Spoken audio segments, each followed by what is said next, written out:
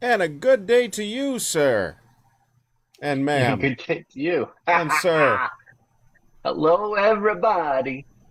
Welcome to another Hello. entire Bible read through. Whoop, whoop. Blessed to be here with you folks on this fine day. You guys done a great job again, leaving your questions and comments and your research. Super blessed by your efforts. Thank you, everybody who takes the time to participate in this, watch this, and leave your comments. It's amazing. You guys are doing such an amazing job. So just starting off with that, want to welcome everybody who might be new. My name's Nathan Wheeler, founder of the ministry here at YeshuaNetwork and Truth Be Free. This is my buddy Alex, best bud, smart guy, great radio voice. So, be sure to check him out too.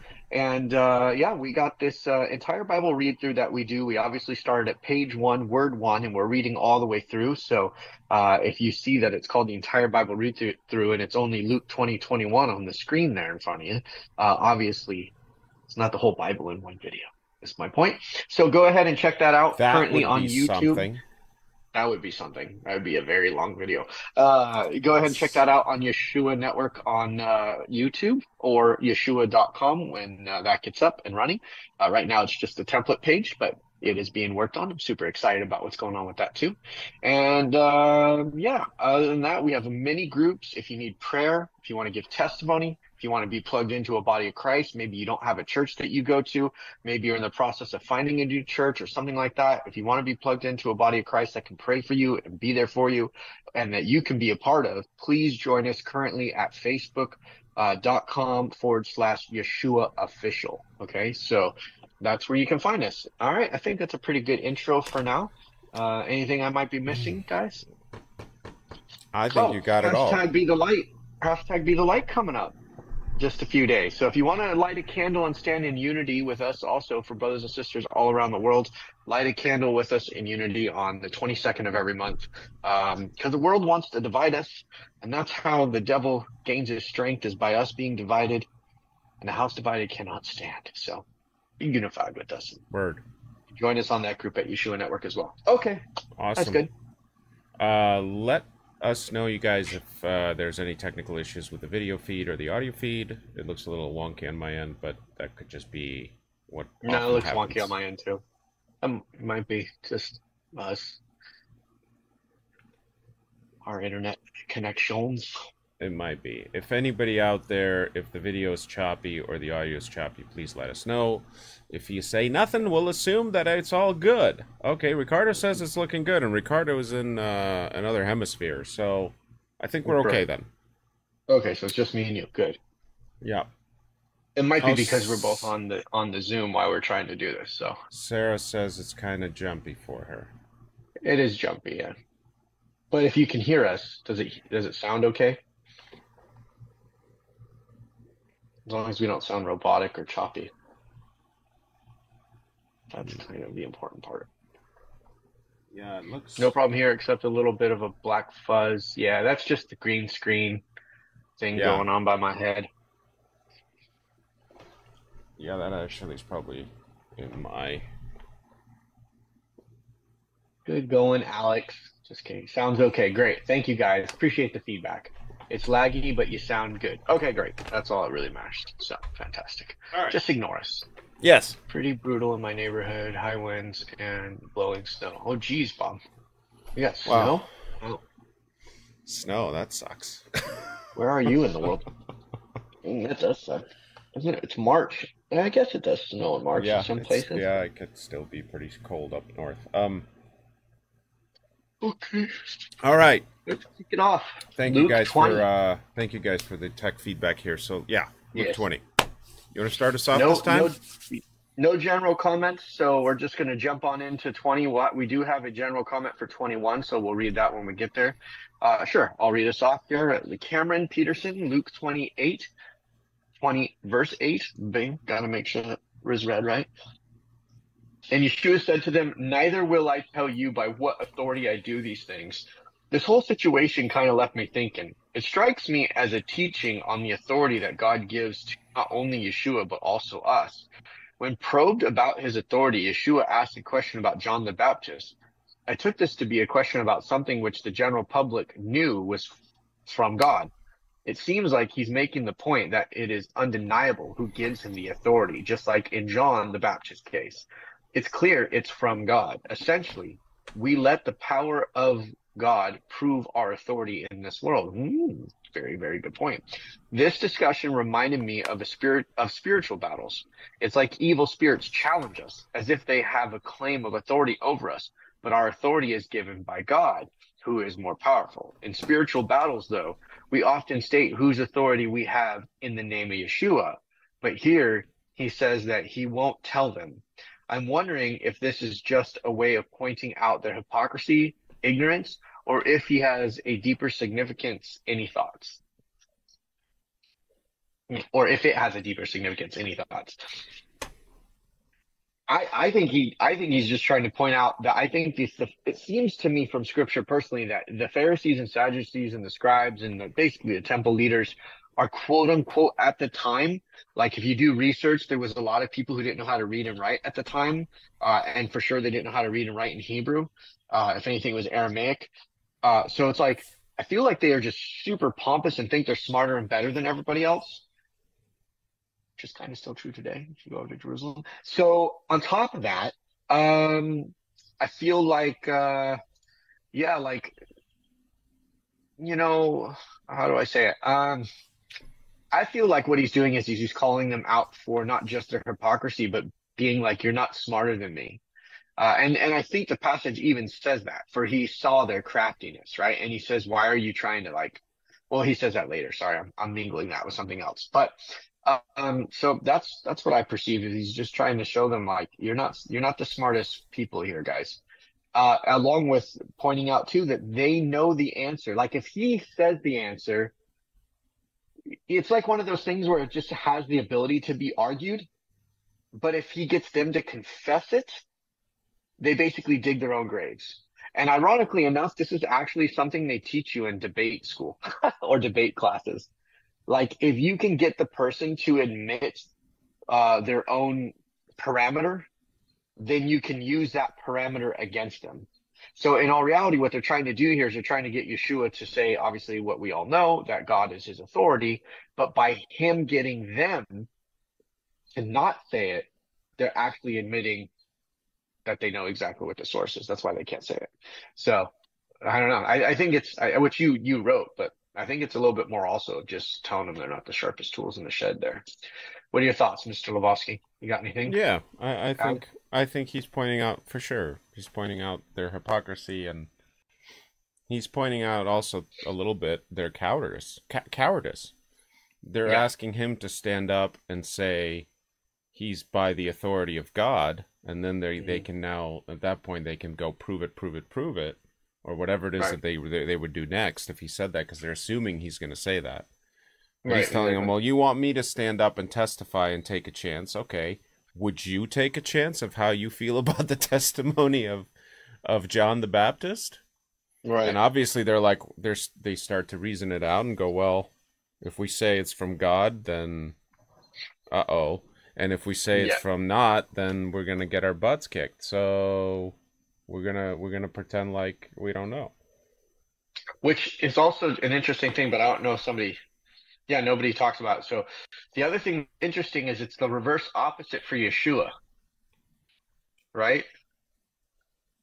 Like if he says it's from God, they could technically stone him because he's in front of everybody. Right. Right? So, and they're worried that if they say it's not from God, he'll get stoned by the crowd. They'll get stoned by the crowd. So that's an interesting twist. Right. Yeah, he just calls him out. Calls him out on how they're not asking the question to know the truth. They're asking the question to use it as a weapon against him. Right. Yeah, exactly. Dirty rats. All right, Sharon Lewis Roberts is next. Dirty rats. You dirty bat. Sharon Lewis Roberts, Luke 20 verses 9 through 16. Parable of the vine growers. I might be way off, but this is just a summary of what I've got from it.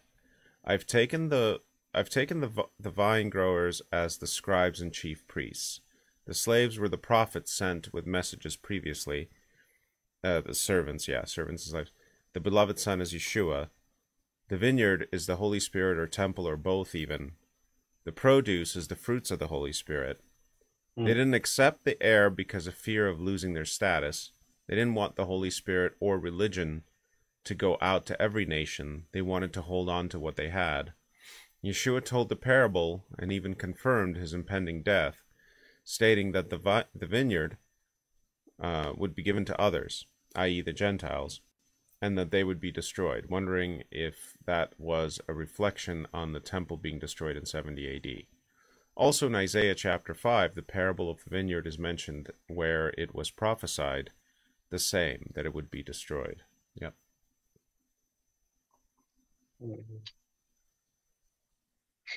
Yeah. Very good stuff. Jennifer Conley, Luke 20:16-18.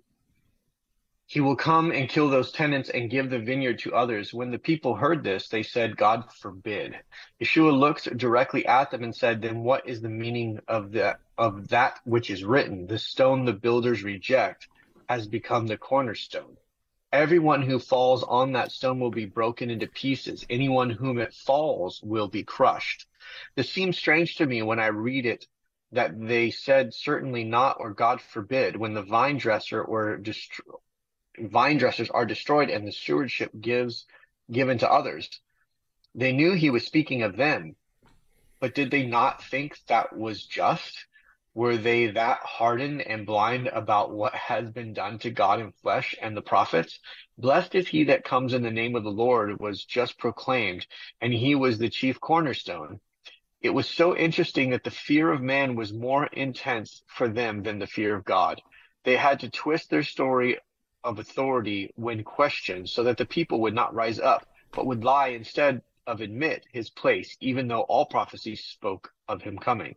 Their eyes must have been blinded by the Lord to complete his mission. Psalms 118:22. The stone which the builders refused is become the headstone of the corner. Matthew 21:42. Yeshua said unto them, did ye never read in the scriptures, the stone which is the builders reject, the same is become the head of the corner. This is the Lord's doing, and it is marvelous in our eyes. Ephesians 2:20, and are built upon the foundation of the apostles and prophets, Yeshua Messiah himself being the chief cornerstone. 1 Peter 2:47, to whom coming as to a living stone, disallowed indeed of men, but chosen of God and precious, ye also, as lively stones, are built up a spiritual house and holy priesthood to offer up spiritual sacrifices acceptable to God for Yeshua. Wherefore also is it contained in the scripture, behold, I lay in Zion a chief cornerstone, elect, precious, and he that believeth on him shall not be confounded. Unto you therefore which believe he is precious, but unto them which be disobedient, the stone which the builders disallowed, the same is made the head of the cornerstone. Yeah. You ask great questions, Jennifer. It's very interesting to think what was going on through their minds and how conflicted they must have been, psychologically, emotionally at this time. It must have been a very, very strange experience for them. I agree.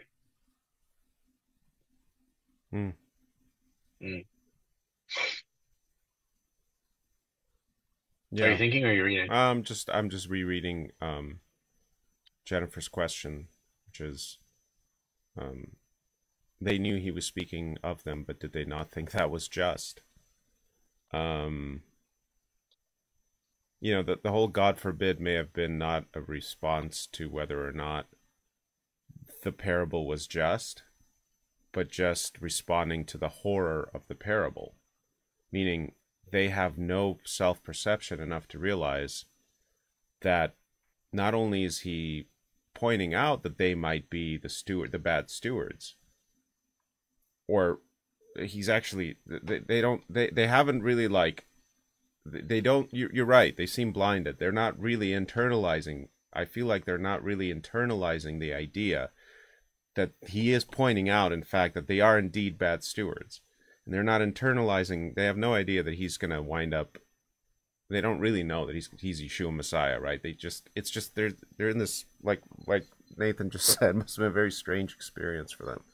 They're in this soup of like, was he talking about us? I think he's talking about us. Is he talking about us? I think he's talking about us. Oh, God forbid that we should be such people when they are already being such people. Yeah, well, the next passage, Luke 19, actually says that they knew he was talking about them, and that's why they wanted to figure out a way to kill him. Right. So, which is funny because yeah, go ahead. Sorry. I was just going to say, which is funny because by wanting to react violently to the truth of what he said, they are fulfilling the truth of what he said. Yeah, exactly. How crazy is that? Yeah. And they're really just trying to protect their position. It's like such a hardcore It's cognitive dissonance. attachment to. It's cognitive dissonance. It is, but it's like they're so attached to the world, Right. That, and their position, like their role in the world, like, yeah. I don't know. It's something that could totally be talked about for, like, in my opinion, for hours. To me, these two passages, 20 and 21, are some of the most fascinating scriptures where Yeshua is speaking, in my opinion. So I'm biting my tongue, but let's keep reading, because I know we'll get to some other stuff where just like Yeshua just blows the mind, at least my mind, which is, not saying much. Let's be honest. So, okay, go ahead, buddy. Is it you or me? It's, is it me? I think it's me, right? Is it you? Okay, go. Yeah, it's me. Yeah, you just read the last one. Okay, go. Or did I read the last one? You did. What? Wait, no, I did. No, you did. You did. Okay. Oh my God. You guys, I thought I was going crazy. Listen, I'm losing my mind. Professionals, only the highest level of professionalism here at Yeshua Network. Okay, we don't claim to be television personalities or anything like that. We are exactly what anybody would accuse us to be, which is just two dudes on the internet having fellowship with other dudes and dudettes on the internet. Okay, that's it. Guilty as charged. Mm-hmm. So go ahead. Okay. Brother, I can't. You can't have Coke showing. What's wrong with you? You have to cover that. Is this a product placement? Yes, you can't do. Well, not only that, but Coke may be like, you have to take that video down. Oh my God! And Seriously? then you just showed it. No, this is my. This is my own. No, it's not product place. My own personal can that I have purchased. I'll deal with for it later. whatever. I will have to go through and CGI a Coke can out of your hand. OMG. I'm calling Coke. Have a good time with that. I'm ratting on you. I'm going to say, well, Coke, whose authority did he have that Coke in his hand? And then they'll be like, nay, we know not. And I'll say, nay, then we shall neither tell you in whose authority he got that Coke product in his hand. Wow. Will that be spun out of control. Do you think they would think that weird? I think that would be weird. What if you answered all people like that? You know what? This brilliant idea. Brilliant. This is just genius.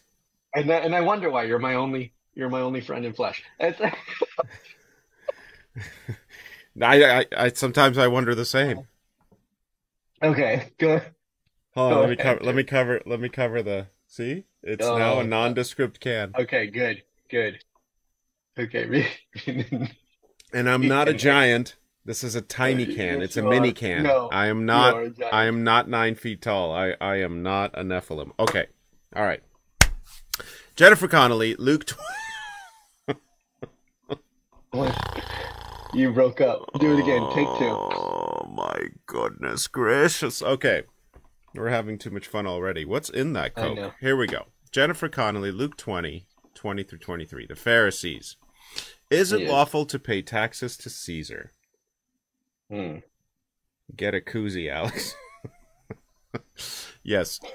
Is it lawful to pay taxes to Caesar? So, they watched him and sent spies who pretended to be righteous, that they might seize on his words in order to deliver him to the power and the authority of the governor.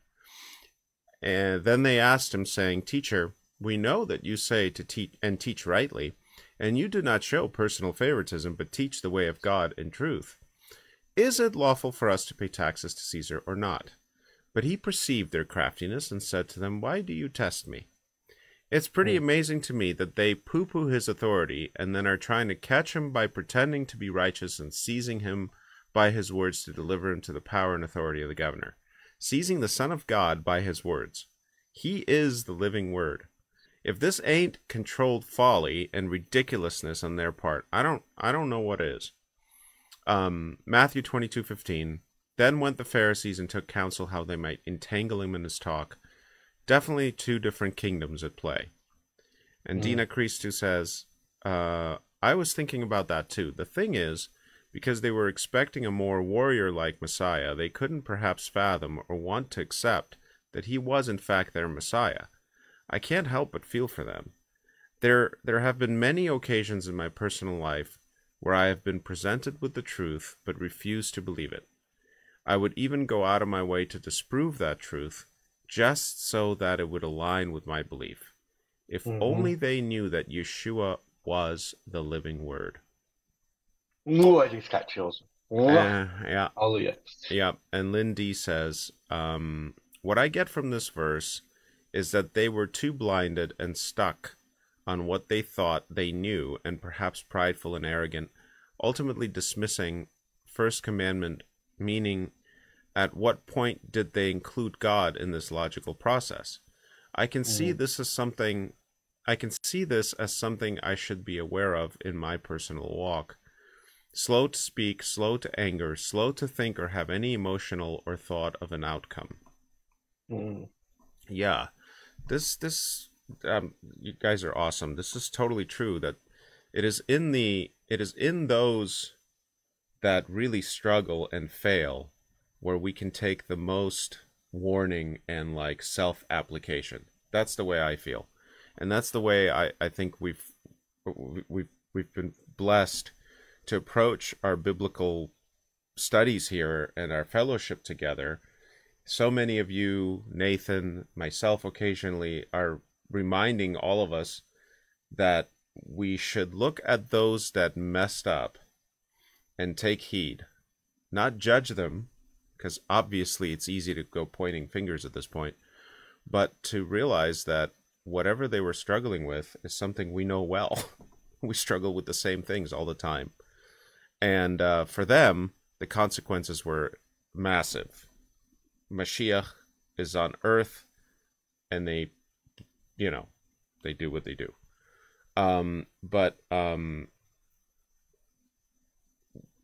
Did they realize that the consequences were massive? The point is they didn't. They had no clue how massive of a consequence they were unleashing, right? Or messing with. And so that's the same thing. The scary part is when you don't realize what's happening, how easy it is to miss something massive. Do you know what I'm saying? Does that make sense? So like when Lindy, when you point out these things about being slow to speak, slow to anger, slow to think or have an emotion, or slow to have an outcome, to project an outcome. Those are very wise words. Yeah, indeed. I agree. Both, yeah. Sarah Peterson, Luke 20, verse 20 through 26. I just love that in this attempt to trap Yeshua and get him to choose between Rome and God, he just totally evades the trap by stating that they should give to Caesar what is Caesar's and give to God what is God's. He even points out the image on the coin, which I don't think would have been taken very kindly by the religious Jews, since they didn't make images or anything, since it wasn't allowed in the law. How Yeshua avoided both encouraging the sin of making images while also avoiding bashing the Romans' rule is so smart and perfect. He is so clearly God, because I know I could not have come up with such a careful and intelligent answer like this. It's brilliant. Yes. He is so cool. Yeah, he really is. It's true. There's something else that you pointed on, which I'm glad that you talked about, because if you do remember in the Old Testament, the coins that the Jews were told to use, or the coinage in which the Jews were told to use, had to be the coin that God told them to design. And the coins that are traded in the outer temple, in the outer court of the temple, are the Caesar coins. They're not God's coins. So the leadership of the temple themselves, by even using these coins, are actually blaspheming the temple with their presence. And they welcome it because they use it as their currency, which, remember, they're not supposed to be getting wealthy. So ironically enough, in the way that they trap him, he also points out the level of their sin with the coin. He says, it's like, show me a coin, show me a penny. And he has one on him, which according to Levitical law, he's not supposed to have.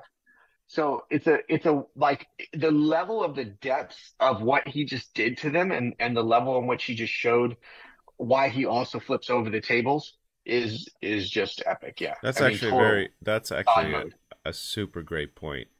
Because if you think about what money really is, money is just whatever. It's in and of itself, it's just a piece of metal or a piece of paper or whatever. It's the value that you recognize of it. So if the Jews recognized the value of Caesar's coin, well, who created the coin? Whose face is on it? Well, Caesar. It's his coin.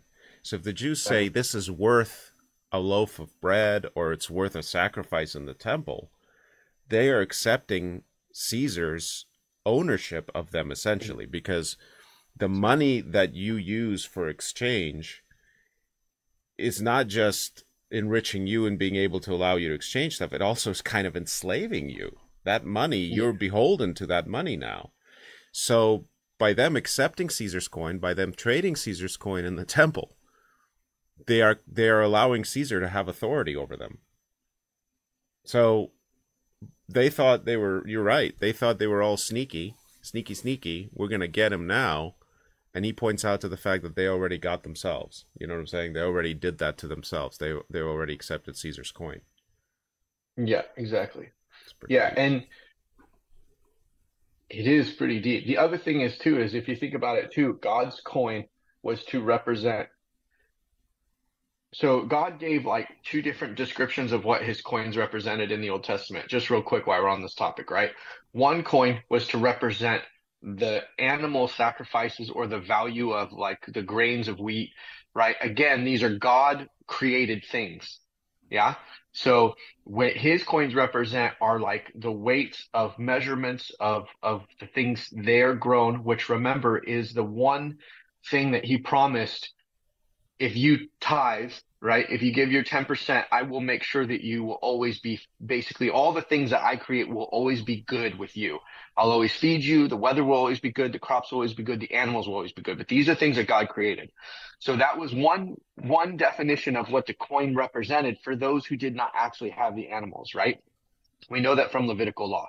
The second thing that the coins represented was the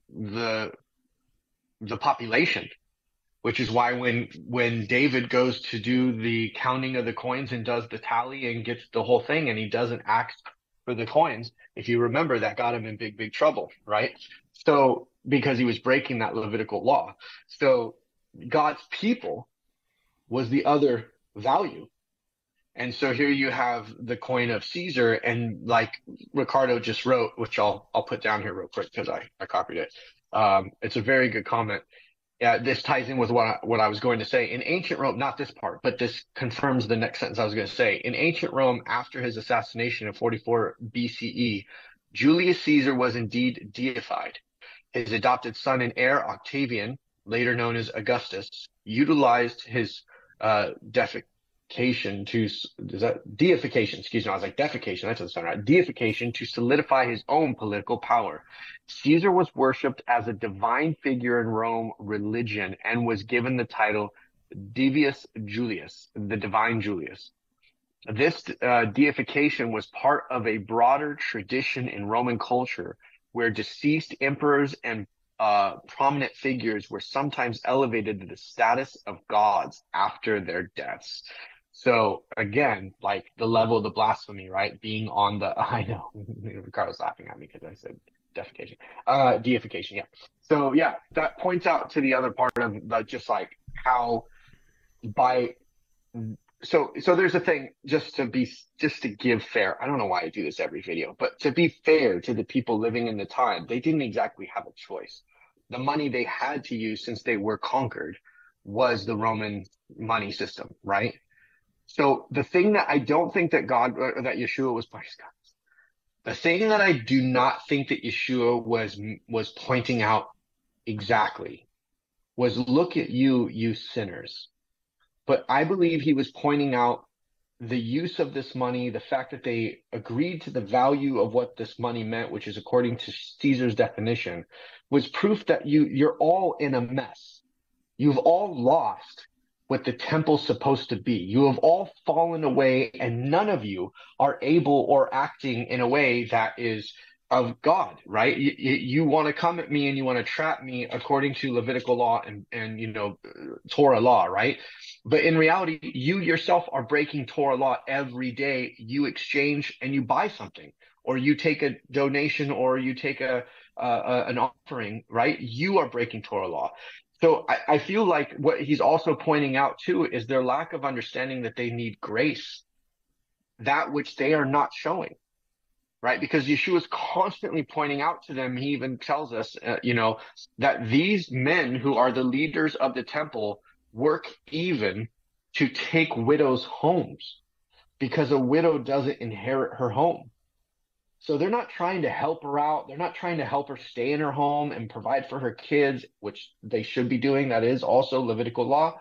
But instead, they work towards gathering that home and using it for their benefit. So I think, like, I know I'm kind of running with it, but I'm just saying, like, if being that they understand the law so well, and according to their understanding, of course, it just seems to me to be very, very multi-layered what Yeshua what is doing with this whole coin thing. So great, just great beginning of a conversation. I'm super glad it was pointed out. So, Sarah Live says he is pointing out that they are all high and mighty, but they are not following the law perfectly themselves. Yeah. And I think he's also pointing out that they can't.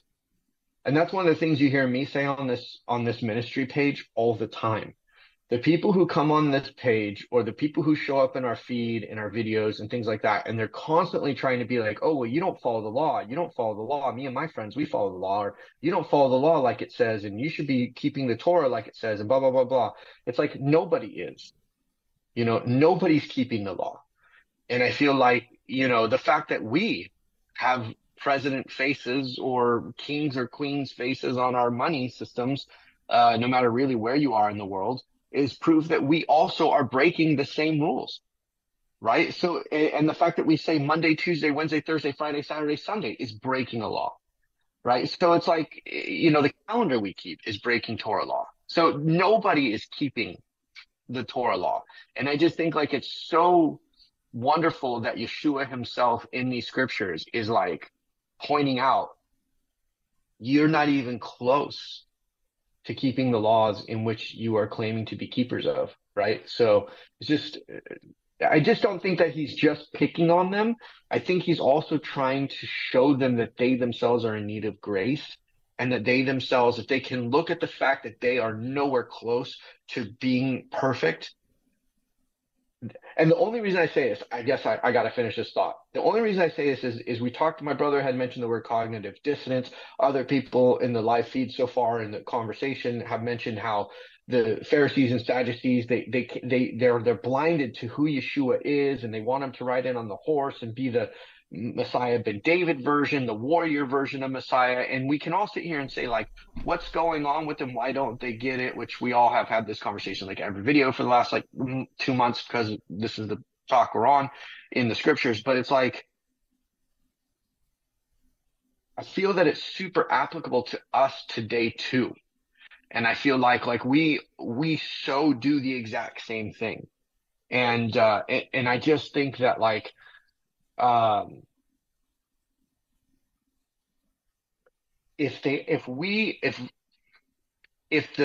perceive, this is my own opinion, I perceive that if the Sadducees and Pharisees and the temple leaders were to acknowledge that their system that God called them to is so out of reach for them, then they would understand why what Yeshua is doing matches the Messiah.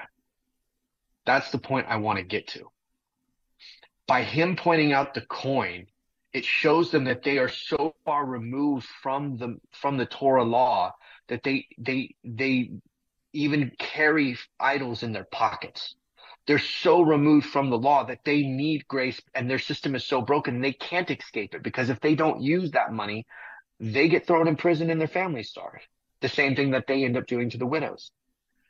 And so, like, for us today, I feel like we should be understanding that we are no better than the Pharisees and Sadducees. So many Christians today think, well, I have the blood of God and I don't need to do animal sacrifices and I don't need to do this and that, and I'm righteous and I'm holy because the Holy Spirit makes me so. Well, that's right, but we are also totally sinning all the time. And as much grace as we don't even understand that we need a daily dose of, from the, like I said, the money we have in our pockets, to the fact that we say, hey, let's have a meeting on Tuesday. Every time we say a weekday, we're saying the name of a Greek or Roman god. You know, every time we say the name of a month, we're saying the name of a deity or some figure rooted in a deity, right? There's so many things that we are doing that are literally God said never do.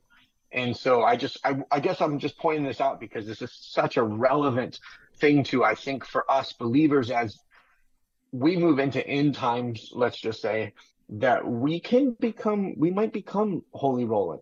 We might be filled with the Holy Ghost, and we might feel ourselves becoming like righteous. And if we just like stay in the mindset of I live in a system that it's almost like I'm forced to sin.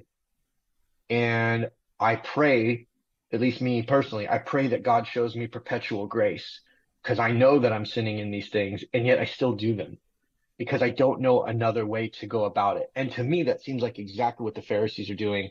I think that that's exactly what he was pointing out about the coin that they keep in their pocket. Anyways, I think I beat the horse to death here in my point, but it's just so perfect analogy of like how sin skips by, and thereby grace and the need for mercy skips by.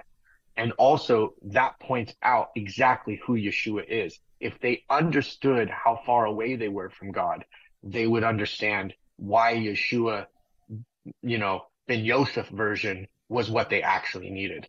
So anyways, done with my rant. That's a very, very, very powerful point.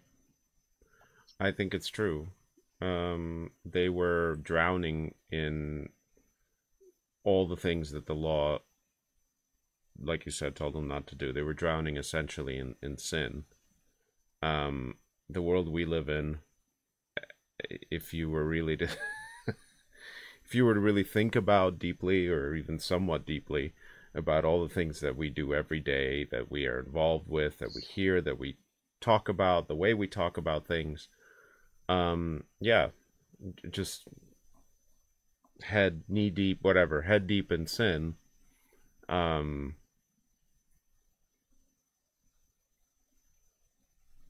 We absolutely do need Yeshua desperately.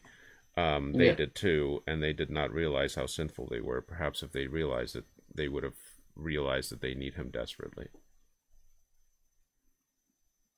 Yeah. I feel like that's the thing they really missed, and it's not just that they were holding on to their position in the world and they were holding on to the world.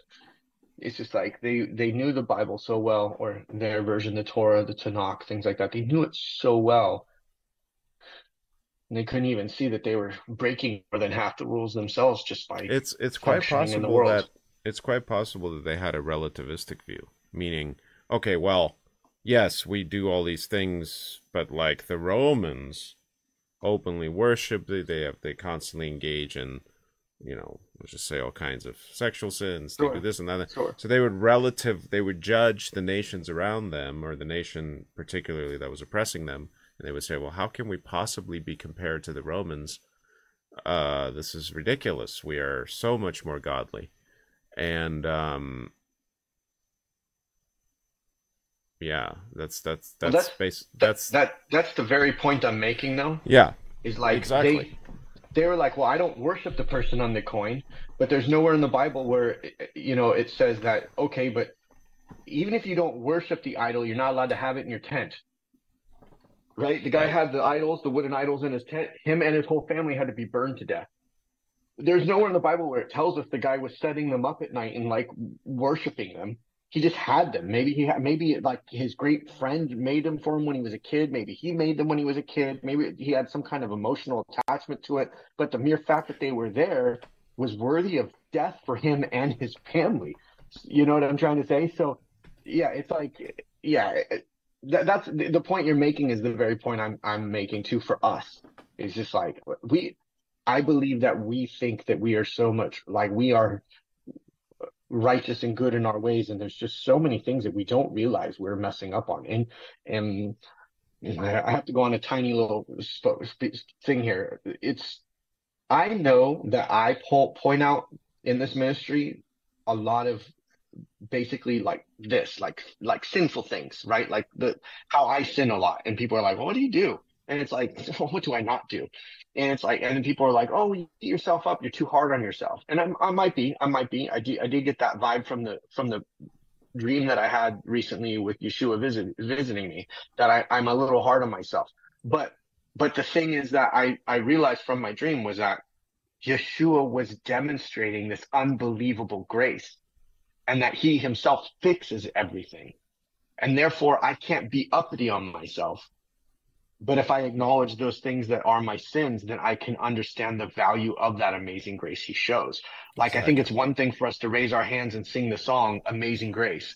But then the more that we are aware of the things that we do against him and against others, right? The more we're aware, sure, we can beat ourselves up, which is not biblical either, but also just, I feel that he who is forgiven much loves much, right? So I guess I sound a little bit more like a negative minded kind of, or a negative sided, minister, if you will. Such a weird sentence for me to say, but a negative minded minister rather than like all the happy go good fluffy side of things. But I feel like, to me, the negative things that I see about myself, the places where I am shortcoming and weak, it's like those are the things where I perceive the amazing grace of God, which is why as soon as I start usually talking about my salvation and what Christ did and how he still loves me and it blows my mind, I begin to like get emotional and want to cry happy tears. It's like because I try to perpetually stay on that mindset. I had to run off on that tangent because I guess I'm speaking kind of to this ministry, since we're making a video within this ministry, about how like I am self-aware of how I sound possibly a lot negative when I point out those things, but I also think that they're not really negative when you understand what the totality of them pointing out is the grace of Christ, right? So anyways, that was, I just wanted to that for the record. So go ahead, move on, brother. Read the next one for me. Yeah, no, this is important, um, important conversation, and you know, yeah. So I don't consider that conversation a tangent. I consider it right on topic. Just saying. Um, I think it might be you. You might be, yes. You do Sarah. Uh, you do Sarah, and then I'll take Ricardo's because it's long. Well, I just ranted. Why don't you take the next one? Okay. Oh, I'll do Yeah, yeah. Ricardo's. Huh? Okay, I'll do Ricardo's. That's what No, you're no. saying? I'll do Ricardo's. You do Sarah's because it's shorter, Oh, and then I'll I do thought we did Ricardo. it. Oh, did you just do Oh, that no? one?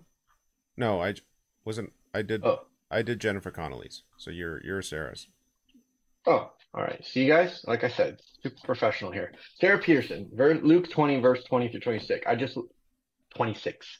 I just love that in this attempt to trap Yeshua and get him to choose between Rome and God, he just totally evades the trap by saying that they should give to Caesar what is Caesar's and give to God what is God's.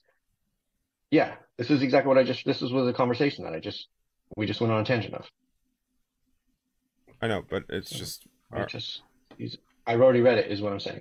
You did? Yeah, yeah, I did.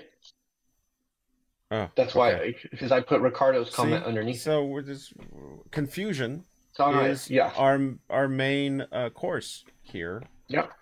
Who's on So first? All right. So all then the I'll more read we need the Ricardo's. Baruch Hashem, and then Yes. I'll read the comments on the Ricardo's, so it'll break it up. How's that? Okay. Well, I'm cool with I'm cool with getting through the whole thing and then you know, because you like you said, whatever you want to do. Okay, Ricardo, Luke 20. Here we go. Yes, Sarah confirmed we already read it. Thank you, Sarah. Okay, Luke 20, 33 to 36. Asking Yeshua about resurrection and whose wife was from all husbands she had.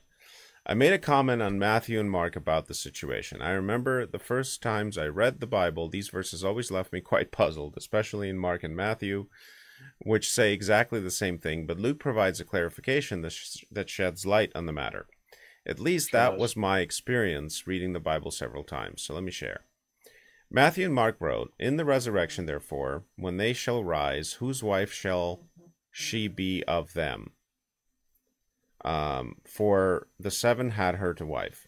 Yeshua answered and said unto them, You do err, not knowing the Scriptures nor the power of God. For in the resurrection they neither marry nor are given in marriage, but are the angels which are in heaven. But are as the angels which are in heaven." Luke recounts the situation a bit less confrontational regarding the Scriptures and rephrases it like this. The children of this world marry and are given in marriage, but they who shall be accounted worthy to obtain that world and the resurrection from the dead neither marry nor are given in marriage, neither can they die any more, for they are equal unto angels and are the children of God, being the children of the resurrection. My reading of this is basically that after the resurrection they neither marry nor are given in marriage because they cannot die anymore. Marriage is under the law, as the phrase goes, until death do us part. If we no longer die, it would be an eternal marriage. And besides, but no less important, we're already committed to Yeshua. Paul made reference to this, writing, Know ye not, brethren, for I speak to them that know the law, how that the law hath dominion over a man as long as he liveth? For the woman which hath a husband is bound by the law to her husband so long as he liveth. But if the husband be dead, she is loose from the law of her husband. So then, if while her husband liveth, she be married to another man, she shall be called an adulteress. But if her husband be dead, she's free from the law, so that she's no adulteress, though she be married to another man. Wherefore, my brethren, you also are become dead to the law by the body of Yeshua, that you should be married to another, even to him who is raised from the dead, that we should bring forth fruit unto God. For when we are in flesh, the motions of sins, which were by the law, did work in our members to bring forth fruit unto death. But now we are delivered from the law, that being dead wherein we were held, that we should serve in newness of spirit, and not in the oldness of the letter. And he also wrote, So also is the resurrection of the dead. It is sown in corruption, it is raised in incorruption. It is sown in dishonor, it is raised in glory. It is sown in weakness, it is raised in power. It is sown a natural body, it is raised a spiritual body. There is a natural body and there is a spiritual body. Reading this from Paul left me with this thought. We die to the law through the body of Yeshua so that we may belong to Yeshua itself, to him who was raised from the dead, in order that we might bear fruit for God. A mirror of what will come in the resurrection. We die in the body, and sin is buried with it. Now, did you think that was all my comment? Here comes the PS. If you want to take a break here, it's not a bad idea. Wrapping up the comment. PS, what if? I was left thinking about verse 36 where it says, For they are equal unto angels, and are the children of God, being the children of the resurrection. The perspective of the sentence in the response is based on the question about how it will be in the resurrection. They can't die anymore. Equal to angels, children of God, children of the resurrection. But if you turn the tables in perspective, it's also saying that angels can't die anymore, that they are children of God and children of the resurrection. The Bible doesn't talk about this, so pay attention. Rabbit hole approaching. What if in this sentence Yeshua is giving a hint about the origin of the angels and messengers? What if they went through the same process as us? I don't like that word, process, but I couldn't find another one. I mean, maybe, Father forgive me if I'm being heretical, in a galaxy far, far away, Mhm. one of the 100 billion possible in the observable universe, there was a planet where things didn't go as haywire as ours, and its residents maintained a direct relationship with the Creator. And I don't want to go off on a tangent. It looks like a pretty deep rabbit hole. I have quite a laborious rabbit in my brain. Can you capture the essence of this thought more or less? It's an interesting thought, Ricardo. And Mhm. Sarah Peterson says, I don't think it's heretical to think about the possibility that angels have a whole backstory that we don't know about.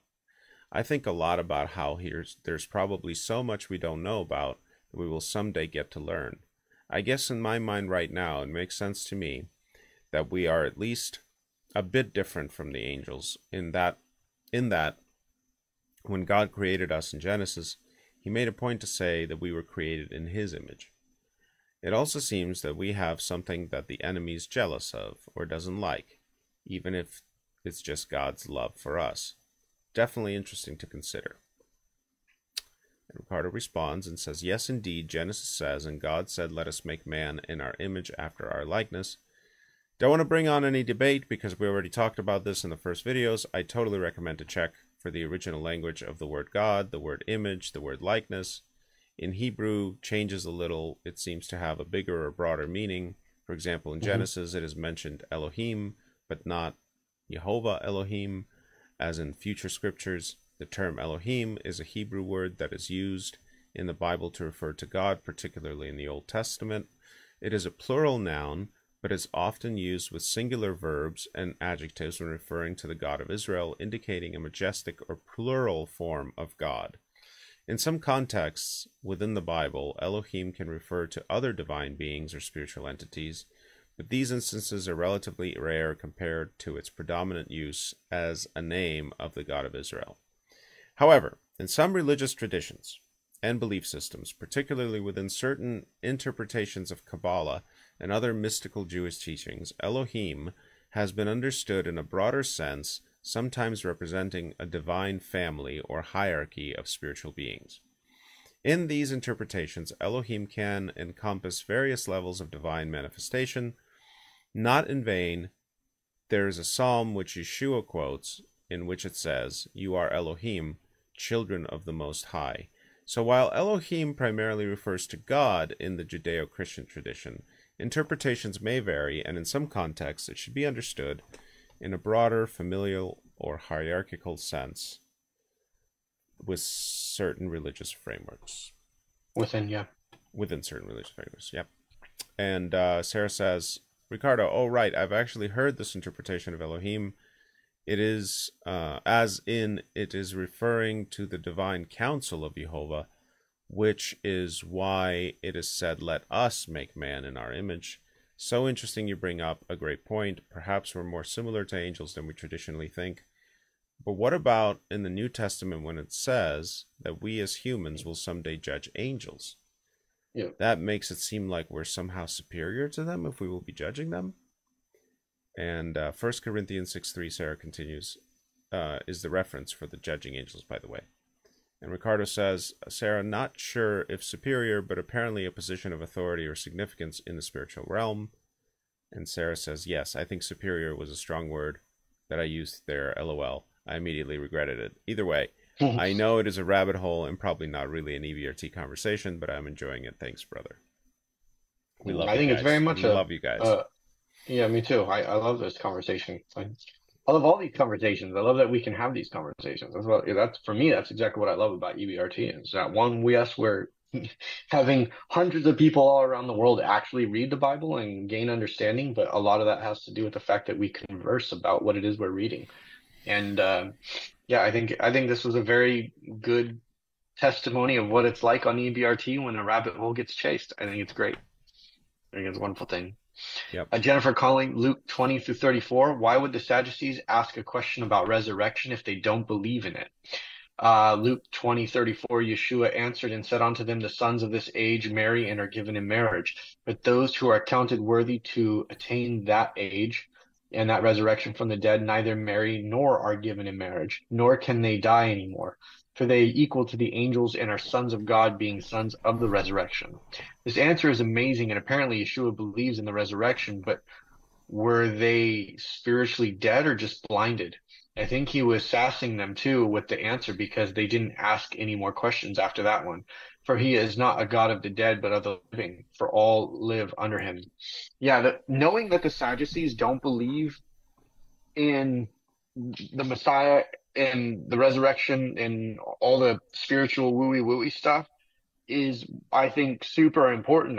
It's interesting to me too how many actual Christians on planet Earth do not understand the actual difference of what Sadducee and Pharisee actually means. Most Christians think Pharisee just means religious hypocrite. And that's not what the word Pharisee means, right? So not according to the Bible.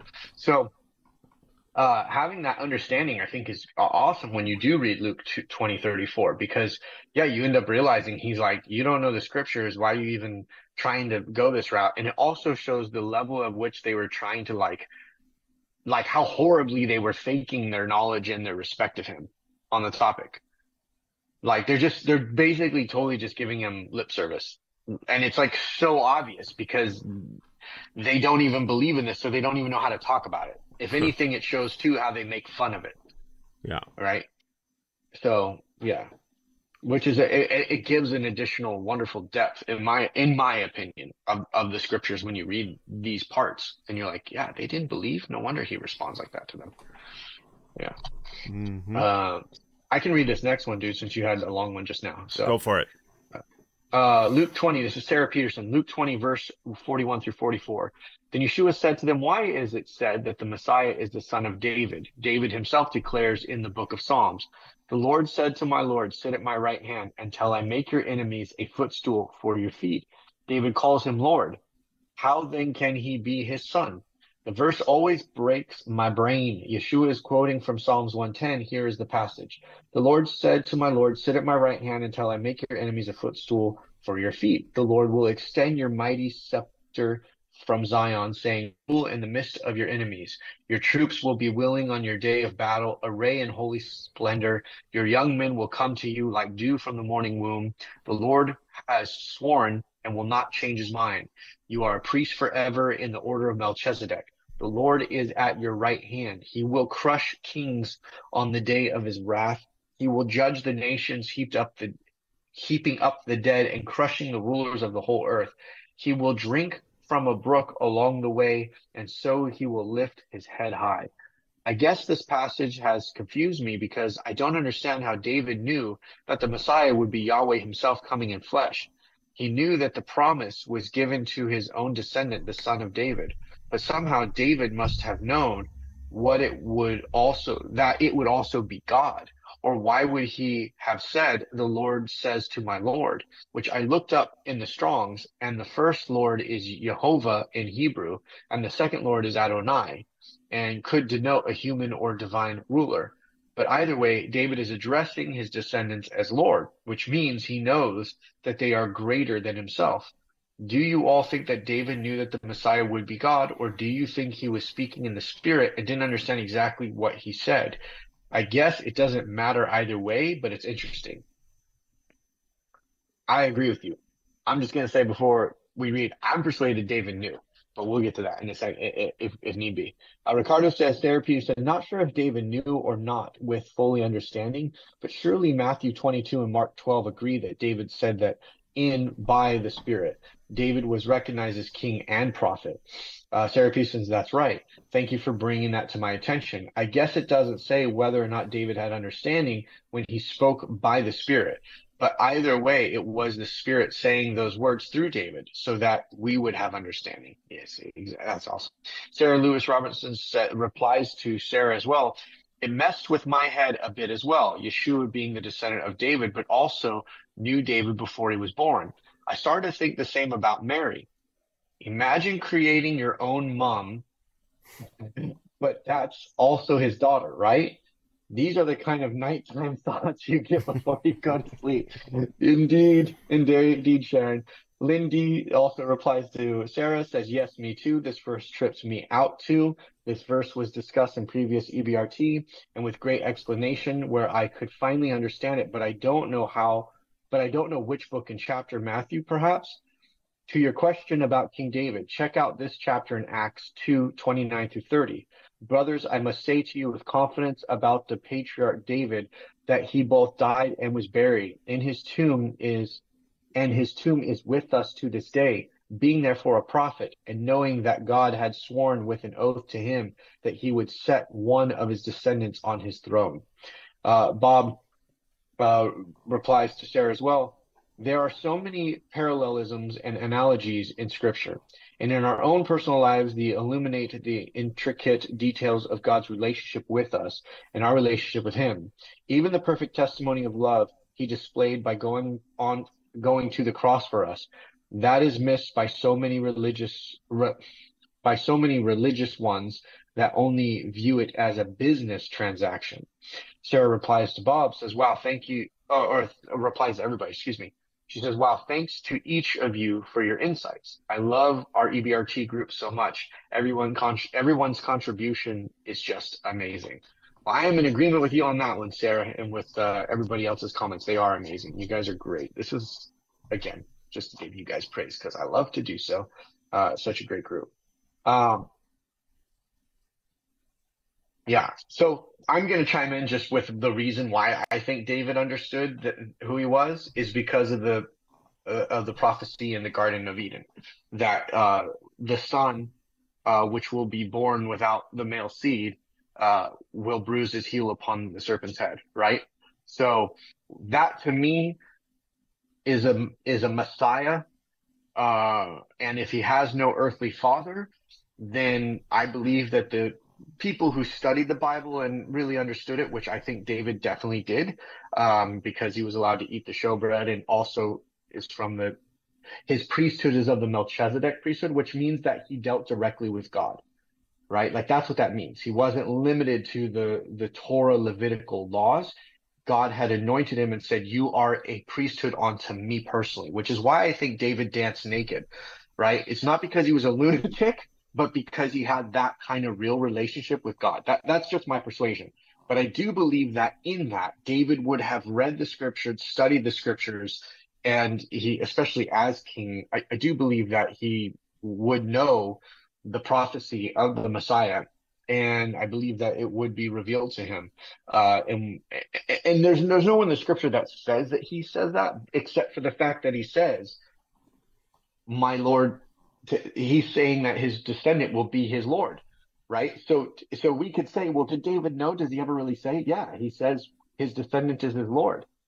So to me, that is the proof that he knew the Messiah was a manifestation of God in flesh, that his father had to be God himself. And there's a certain terminology throughout the Bible for if God directly created you, whether you were an angel or whether you were Adam or whether you're Messiah, you are a son of God. Right? Sons of God, right? That's the terminology that they use. And that's also why I believe that Yeshua constantly refers to himself as son of Adam, son of man, and why that particular passage and why that particular phrase pisses off the Pharisees and Sadducees so much is because they know he is referring to the prophecy of bruise the heel upon the serpent's head, son. So it's not like a thing that they're confused about. Specifically, for sure, the Pharisees. Maybe the Sadducees are confused because they don't believe in that. But the Pharisees believe in that. And we're going to get into that too in this video tonight, I believe, if we keep going on time that we are. So I am persuaded that David knew that the Messiah was coming from his bloodline, and that to be Messiah meant that he was born of a virgin, and that way he would be perfectly in sin, and that is how he would be the blemish-free lamb. So, and that he would bruise his heel upon the serpent's head. So that's my own persuasion. Nobody else has to be persuaded. I'm not trying to convince anybody. I'm just saying that that's my 2 cents. So, yeah. Did David dance Awesome. naked or with a loincloth? Okay, he might have danced, with a loincloth, but the English version says he danced naked, and they were like, hey, put something on. So, but if he's in his own private tent or whatever, his own private space, he can dance naked if he wants. It's just, he can be weird for God, I suppose. So yeah. Isn't Daniel 7 the Son of Man reference? It's one of them. There's a few of them. Yeah, there's there's two other sons of man that I remember. Daniel was one, I believe, and Ezekiel, I Yeah, believe. and then Job, right? I don't know, was Job called son of man? No, he wasn't. But the angels, when they gathered and then Satan showed up, remember when God says, come up angels, and then Satan decided to go too, and he's like, what are you doing here? And he's just like, well, I want to talk to you about your people. And I believe that when it talks about the gathering, it doesn't say that the gathering of the angels. I don't believe it says that. I believe it says like the gathering of the sons of men or something like that. So that's how we know it was like angels. No, I sons might be of wrong. God, sons of God. Those were Sons of God. Job, and somewhere in Genesis, I think maybe even Oh, sons Genesis of God. 6, it was sons of God, yeah. Okay, maybe that's the So term. the angels are sons of God, but then Yeah. Daniel, Oh, what was it? Ezekiel, and Yeshua are son of Oh, man. my bad, my bad. Yeah, yes, yes, yes, yes. I was thinking in my head, sons of God. That Yeah, was my terminology. But yes, gotcha. they're asking or talking about sons of man. My bad. Yes, yes, yes. Okay. Mhm. Cool beans. All right. But even though it's not said to be, they don't use the word son of man in the garden prophecy. It does say your son will you will have you will have a son that will bruise his heel upon the serpent's head, Yeah. right? So that's why I'm saying that whole thing about him constantly referencing himself to being the son of Adam and not the son of David. Like there are people, by the way, who's the person, was it a blind person who says, "Son of David, heal me"? And then the apostles are like, "Hey, shut up, shut up, shut up," because they're like not trying to bring attention to the messiah-ness of Yeshua, so he doesn't get captured. At least that's my persuasion. Um, right? Like, why would they tell him to be quiet and stuff? And why does Yeshua keep telling everybody to be quiet? Like, don't tell anybody. It's because he doesn't want to cause more havoc on him and his apostles until the right time. But so we do know that the son of David is a Messiah figure, obviously, but also the son of Adam or man, which Adam, he would say Adam. The son of Adam prophecy or terminology is definitely like the I, the I, reference you to know, Messiahhood come to to the think Jews. of it, the son of Adam, the son of David, would be a Messiah for the Jews. The Right. son of Adam would be a Messiah for humanity. The world. Exactly. Exactly. Yeah. So I think maybe he comes as quote unquote son of David as a second coming. Right. Because he's just coming for his Yeah, people. Yeah, because he Messiah, even says that I come from my bride. Yeah. son of Adam, Messiah saves from sin, because that's Yeah. sin is what we need saving from the Right. original sin. Right. And son of David, Messiah, saves Israel. Exactly. Yeah. Sarah Pearson wrote that too, dude. Look at that. You guys are on the same you're Yeah. on the same chapter here. You're on the same page. I love it. Exactly, dude. All right. Wow. Snap. I'm Oh, calling. snap. Yep. That's right. That was crazy. I wasn't See? even looking on your See? on the feed right now. This Bam. group is bomb.com. This group is the bomb.com. Okay, okay. I'm not trying to boast because I'm not boasting about me. I'm boasting about the group, right? Yeah. In the comments live, whether you're watching this live or recorded, but in the comments, I said comments live, but in the comments live and also recorded. If you go to a church or have you heard this kind of thing explained in your church, like this is so important to me. Like to me, I love this conversation. I love the defining of these terms and these understandings because I know that when I read the Bible the first time, for sure, the second time things got a little bit more clear. Thank God to the Strong's Concordance. But like I was reading these things and I was like, man, this guy has so many nicknames, and that's all that I thought they were. I thought they were nothing more than just like kind of terms of endearment, right? But then as you begin to study what these mean, they're not just terms of endearment. They are literal like descriptions of his place in creation and his Yeah. role in our eternity and souls, right? Like that's why to me it's so wonderful. And I just think like They're just a Hashem. praise report for exactly. Oh, They're and real Hashem. quick, uh just to say that I mentioned before too, because Elohim and Adonai were brought up. Adonai is usually referenced God because they would never say Yahweh. Elohim can just mean like a chief or great leader. But Right. if it was Yahweh Elohim, then obviously they would be saying the great I am that I am God. Yeah. So anyways, I just, because that So was mentioned in one of my estimates. Adonai means my leader, my chief, my leader, my, so if they're No, I know, referring to but the, I'm saying that the Jews use that specifically for Yahweh. They don't yes, really throw that around for like their brother or their friend or their general, yes. or you know what I'm trying to say, but they do use Elohim for a governor or a judge, or Oh, I got you. Okay. I I'm didn't just hear. trying to clarify Yeah, that yeah. because there might be somebody watching who wasn't with us in the Old Testament. That's all. Got it. Yeah, yeah. Absolutely. Because that was Um, brought up earlier. So anyways, yeah. It's not super important because we already covered it, but I just thought I'd cover it for new people. Okay. super great. You're Ricardo, brother, Luke 20. Yep. And Ricardo, shout out to your quick comment earlier about Nephilim. I made a joke. I'm not a Nephilim, and you said, "You mean tyrants?" And then you had a bunch of funny faces because you're right. In the Old Testament, we covered that the word Nephilim is misused or misinterpreted to just mean giants, and that's Right. not correct. That Nephilim doesn't just mean giants. Nephilim actually more specifically means the fallen ones and And those tyrants who and caused those evil to fall. lords. Yes. And the actual Yep. word in Hebrew for giants only is Rephaim. And I should have Right. said Rephaim. So as soon as I said Nephilim, I thought to myself, I should have said Rephaim, but Nephilim is such a popular word, I thought the joke worked better with the word Nephilim. Explanation over. Thank you. All You did right. great. You did great. I did see that comment earlier. I meant to say it, but it slipped my mind. So Yeah. good work there, bud. Yeah, absolutely.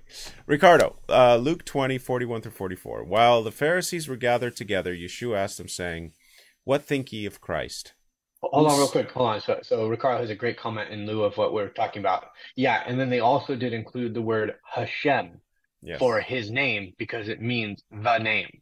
So, but that I love that you brought that up, Ricardo, because it proves my point that they considered the word, the verbiage Yahweh or Yahweh, right, to be so holy that they won't ever really say it because it's only supposed to be said in the Holy of Holies by the high priest or in like teachings, like privately, but they won't say it because they revere it so much that they have these other words like Adonai or the name or the I am that I am is also kind of like that, but that of course is the given name of God, right? But it's just like, it's just so awesome that like, that's how they reference him. They're like, oh, the name, the one name, the name above all name, which is like just ties in with so much. So I love that. Yeah. Okay, now go back and read. So good.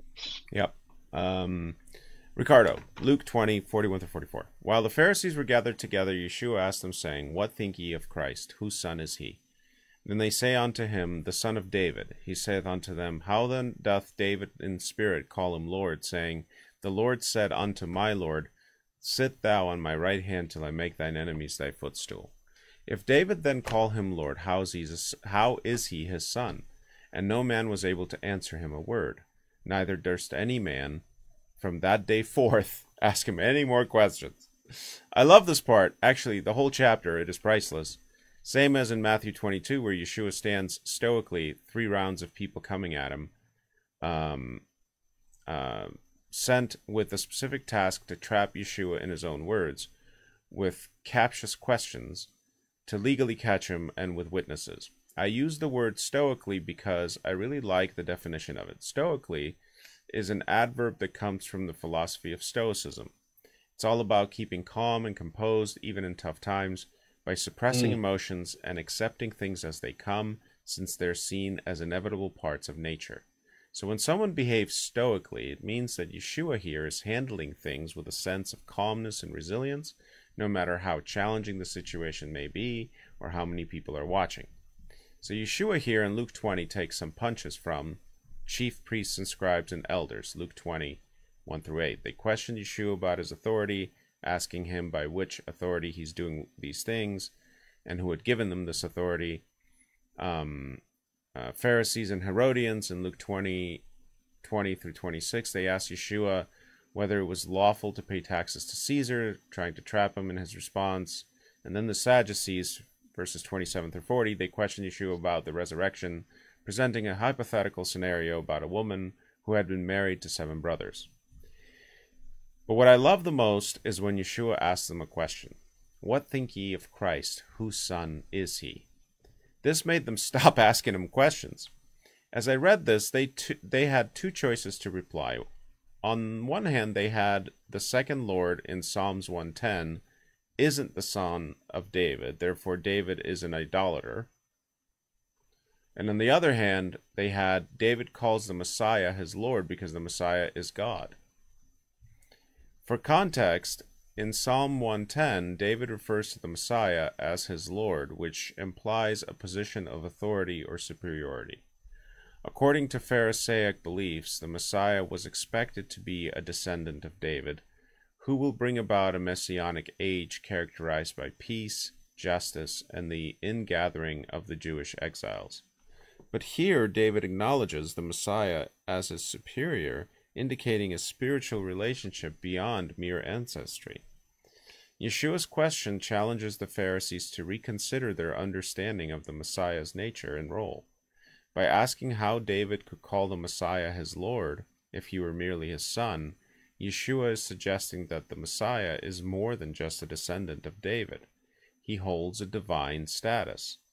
This challenges the Pharisees' traditional beliefs and forces them to rethink their interpretation of Scripture.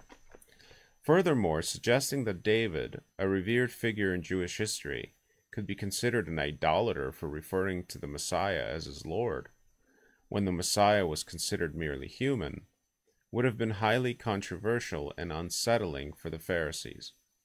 They had deeply ingrained beliefs about David's righteousness and the nature of the Messiah, presenting a theological dilemma that they may have struggled to reconcile within their traditional framework.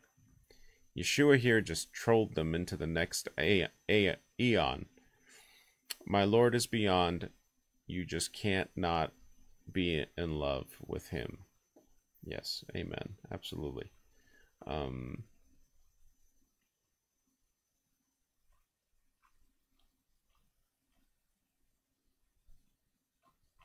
Yeah. The only thing I want to say is a great comment, awesome comment, and everything you wrote makes sense, Ricardo. It's still applicable for sure. But he wasn't saying it to the Pharisees. He was saying it to the Sadducees, the group that doesn't believe in the Messiah. So yes, I believe that the Pharisees obviously had to have exactly what you said, which is a revamp of their idea of the Messiah. But in this particular situation, it's a continuation. I know it starts with a chapter in most book, whose son is the Christ, but it says, and he said unto them. It's a continuation of the story that he's talking about, that it starts in 2027, and they came unto him certain of the Sadducees. And he points out which deny that there is any resurrection, and they ask him.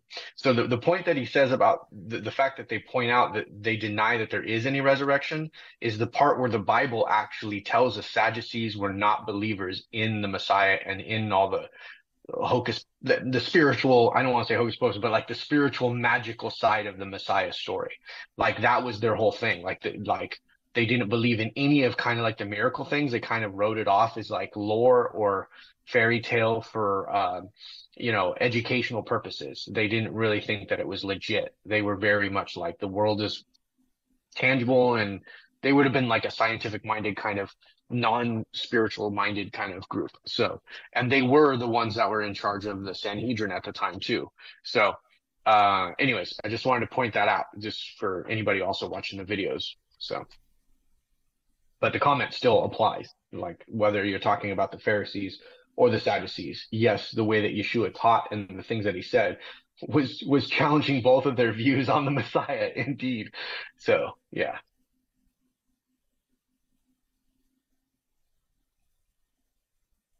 Where you at, Alex? You all right?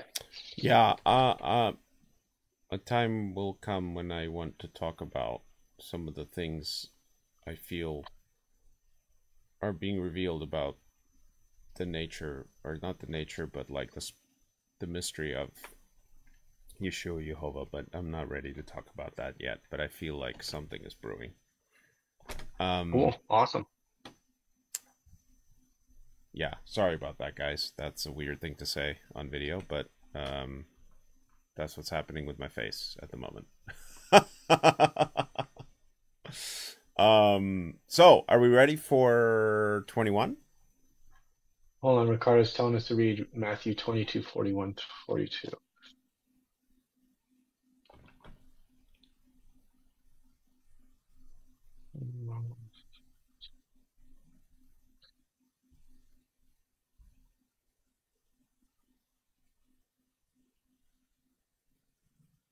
Yeah. Are you saying for us to read it, Ricardo? Oh, I'm looking at Luke. No wonder that doesn't make sense. Okay, so you're saying that possibly in Matthew 22, he tells the same story and he says he's speaking that to the Pharisees? What I'm assuming you're going with this. While the Pharisees were gathered together, Yeshua asked them, saying, "What you think ye the Christ?" How do they? Oh, yeah, you're right. Well, even more importantly, so it's a good thing you pointed that out. Thank you very much for Matthew, because there's a part two that's not in Luke, okay, so thank you. You totally corrected me there. Awesome. I appreciate it. So Matthew 22:34 says, "But when the Pharisees had heard that he had put the Sadducees to silence, they were gathered together. Then one of them, which was a lawyer, asked him a question, tempting him and saying, Master, which is greater commandment in the law? Thou shalt love the Lord thy God." And then they said, while the Pharisees were gathered together, Yeshua asked them, saying, "What think ye of Christ? Whose son is he?" They say unto him, "The son of David."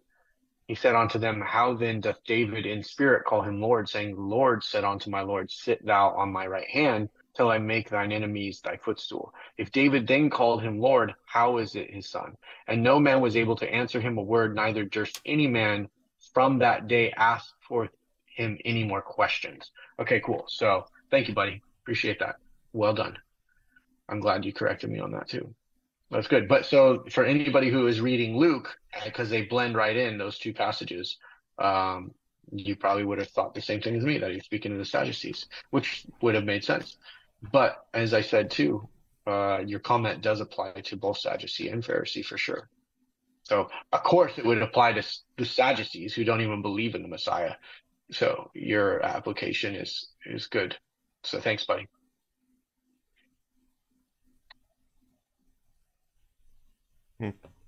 Excellent. Okay, general comments for 21. Just one, yeah. You want to read that one? No, you go ahead. Okay. Ricardo, Luke 21, general comment. Reading Luke 21 made me also look into Matthew 24 and Mark 13, which spoke about the same situation. Exploring Luke 21 alongside its parallels in Matthew 24 and Mark 13 unveils Yeshua's discourse. These chapters serve as a dual revelation, providing insights into the impending destruction of Jerusalem, while also illuminating the signs of the end times. In Matthew and Mark, it is presented as a more blended speech in which it's hard to dissect which is talking about what. In Luke, I've noticed that it is more structured, and there's a separation in the events, of warnings regarding the events leading to the 67-70 war, glimpses of the eschatological significance of these events, and the cautionary tales about false messiahs, but also about end times. About end times, verses 7 through 11, 25 through 27, speak of signs in the heavens, cosmic disturbances, and the coming of the Son of Man, indicative of the end times. About the events of 67 to 70 AD, siege of Jerusalem and destruction of the temple, verses 20 through 24 depict the siege of Jerusalem and the ensuing desolation, along with instructions for fleeing the city.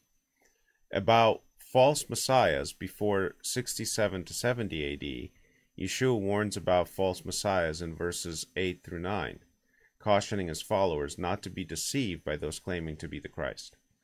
Additionally, verses 12 through 19 describe persecution, betrayal, and hardships that his disciples would face, including being brought before authorities and put to death. These warnings align with the tumultuous period leading up to the events of 67 to 70 AD. For me, the teachings in Luke 21, Matthew 24, and Mark 13 blend prophecies about the immediate concerns of Yeshua's disciples with broader insights into the future. They offer guidance for navigating the challenges of their time, while also providing timeless principles for believers in every age. It seems that it will be one of those mirrored situations in the Bible, which talks about future events and also foreshadows end times. Reflecting on these passages reminds me of the relevance of Yeshua's words and the certainty of his promises. As we discern the signs of the times and anticipate his return, may we remain steadfast in faith, vigilant against deception, and anchored in the hope of his coming kingdom. Amen. Amen. Amen, amen. Agreeing with you on that. Definitely has a double application almost all the time. It's pretty awesome. All right, kicking it off, Luke 21. We're making good time. You guys did a great job. Luke 21, 2 through 4. And he saw also a certain poor widow putting in 2 mites. So he said, truly, I say to you that this poor widow has put in more than all. For all these out of their abundance have put in offerings for God, but she out of her poverty put in all the livelihood that she had. It was her willingness and faith that God would provide for her. It's very beautiful, her generosity to the Lord. This is interesting cross reference here about the willing mind. 2 Corinthians 8:12. For if there be first a willing mind, it is acceptable according to that a man hath, and not according to that he hath not. But for I mean not that other men be eased and ye burdened, but by an equality, that now at this time your abundance may be a supply for their wants, that their abundance also may be a supply for your want, that there be equality, that there may be equality. As it is written, he that hath gathered much had nothing over, and he that hath gathered little had no lack. Amen, amen. Yeah. Ricardo, I do not have that comment.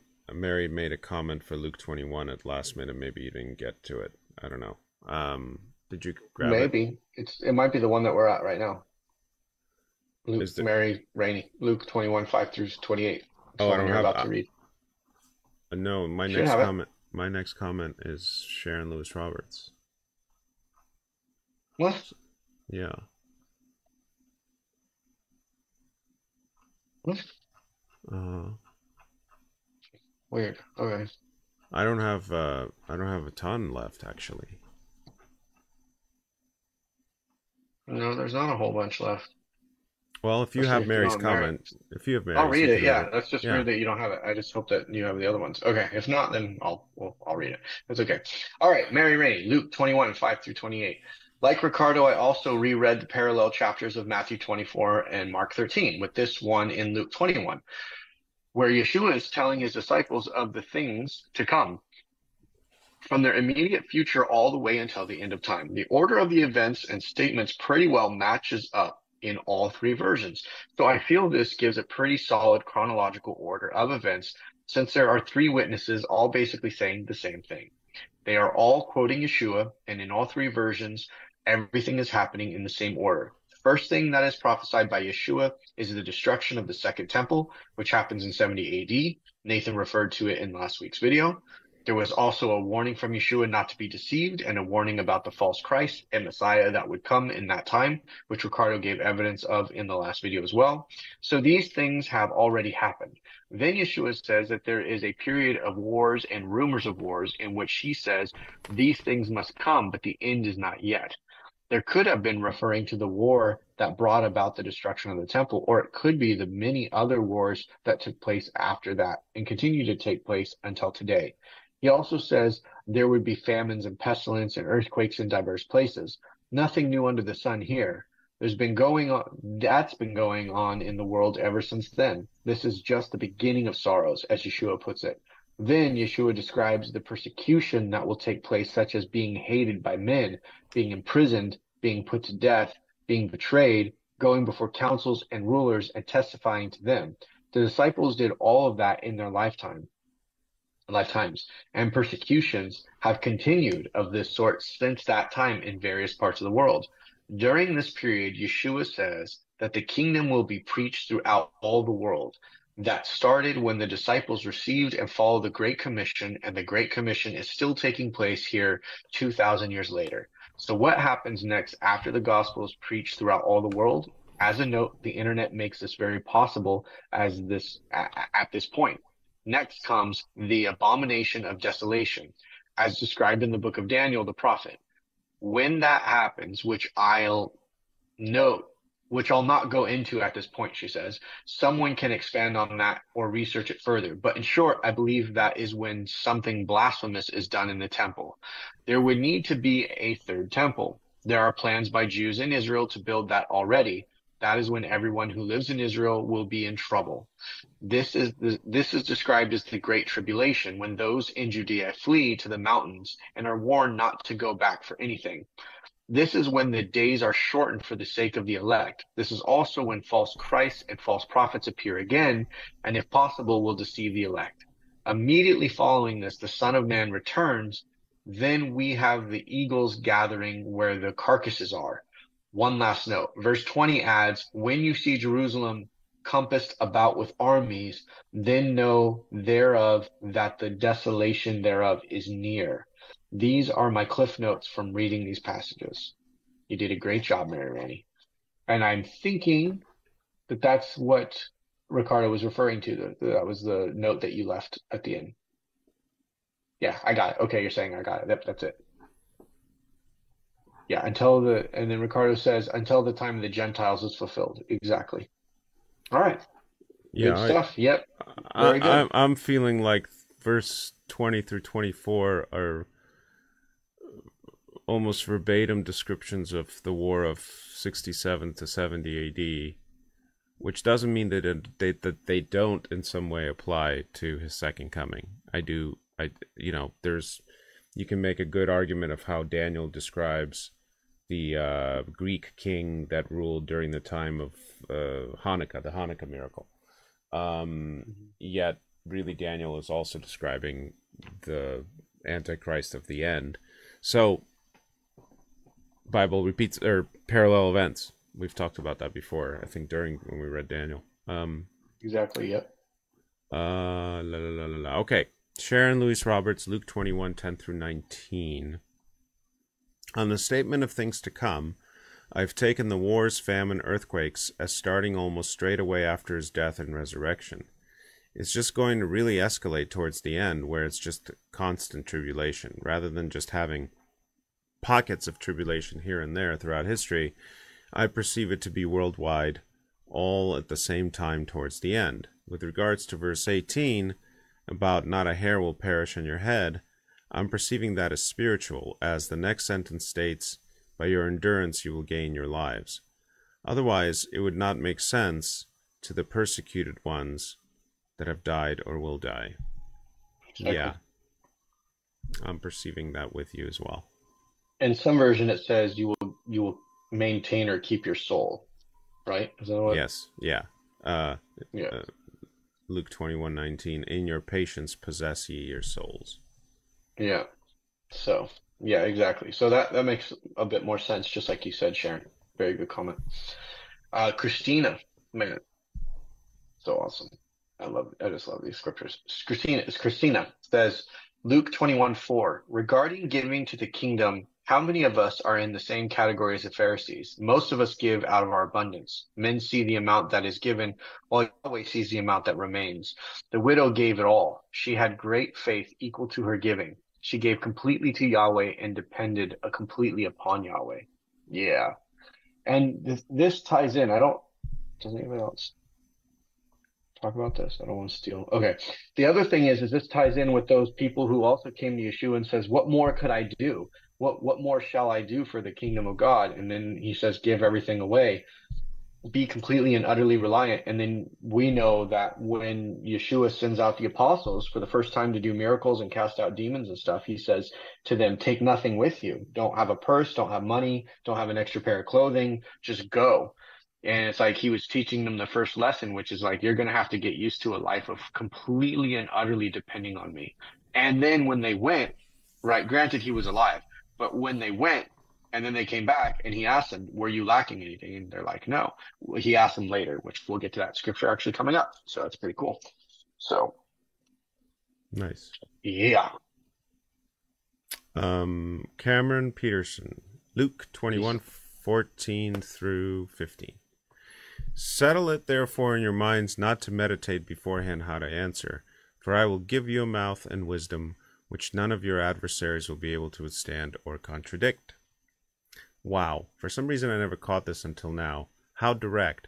I've believed this for a while, but it's pretty cool reading it in context. Praise God, our faithfulness each moment is the important thing. He will give us the words when we need them. Recently reading through James, I really became aware of how easy it is to go do things ourselves. James 4:13 through 17. Come now, you who say, today or tomorrow we will go into such and such a town and spend a year there and trade and make a profit. Yet you do not know what tomorrow will bring. What is your life?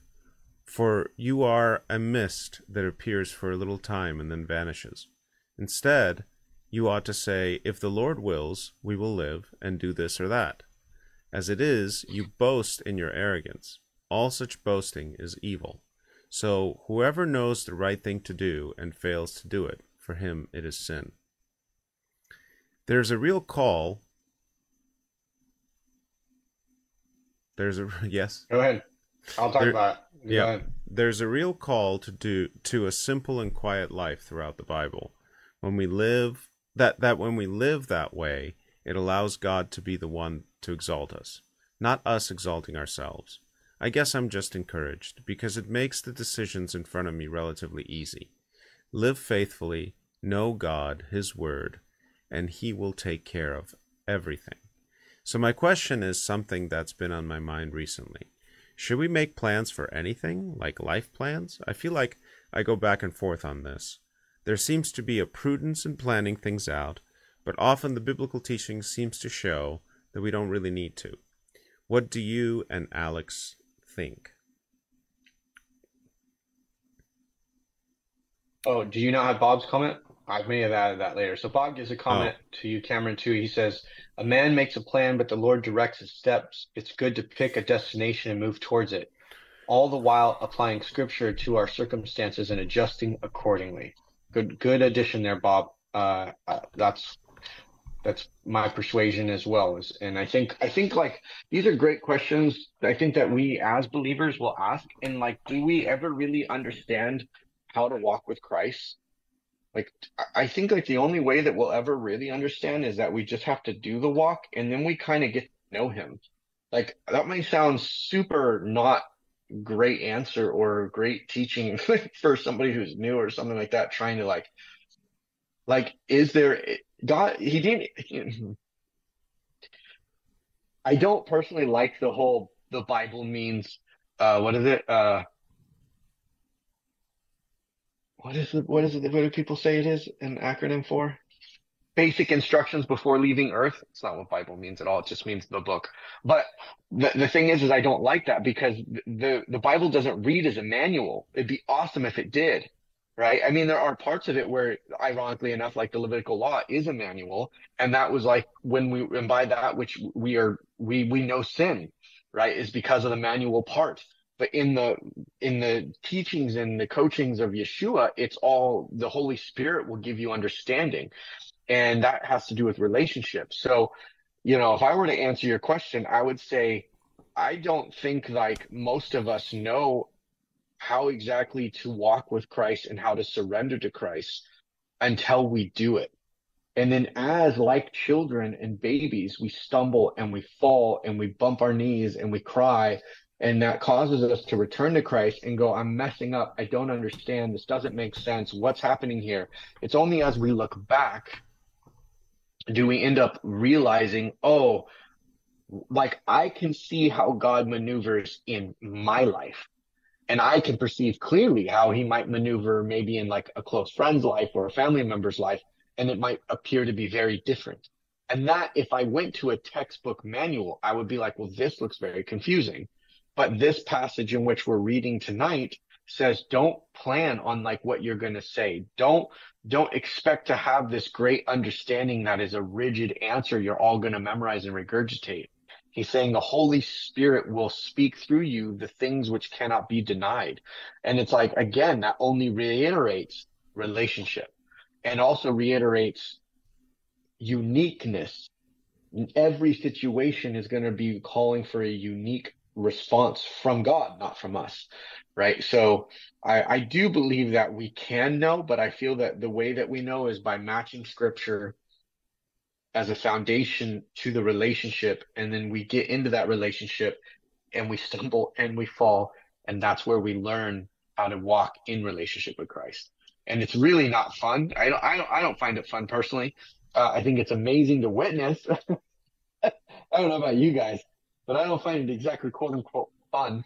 And a lot of times I find it to be very frustrating.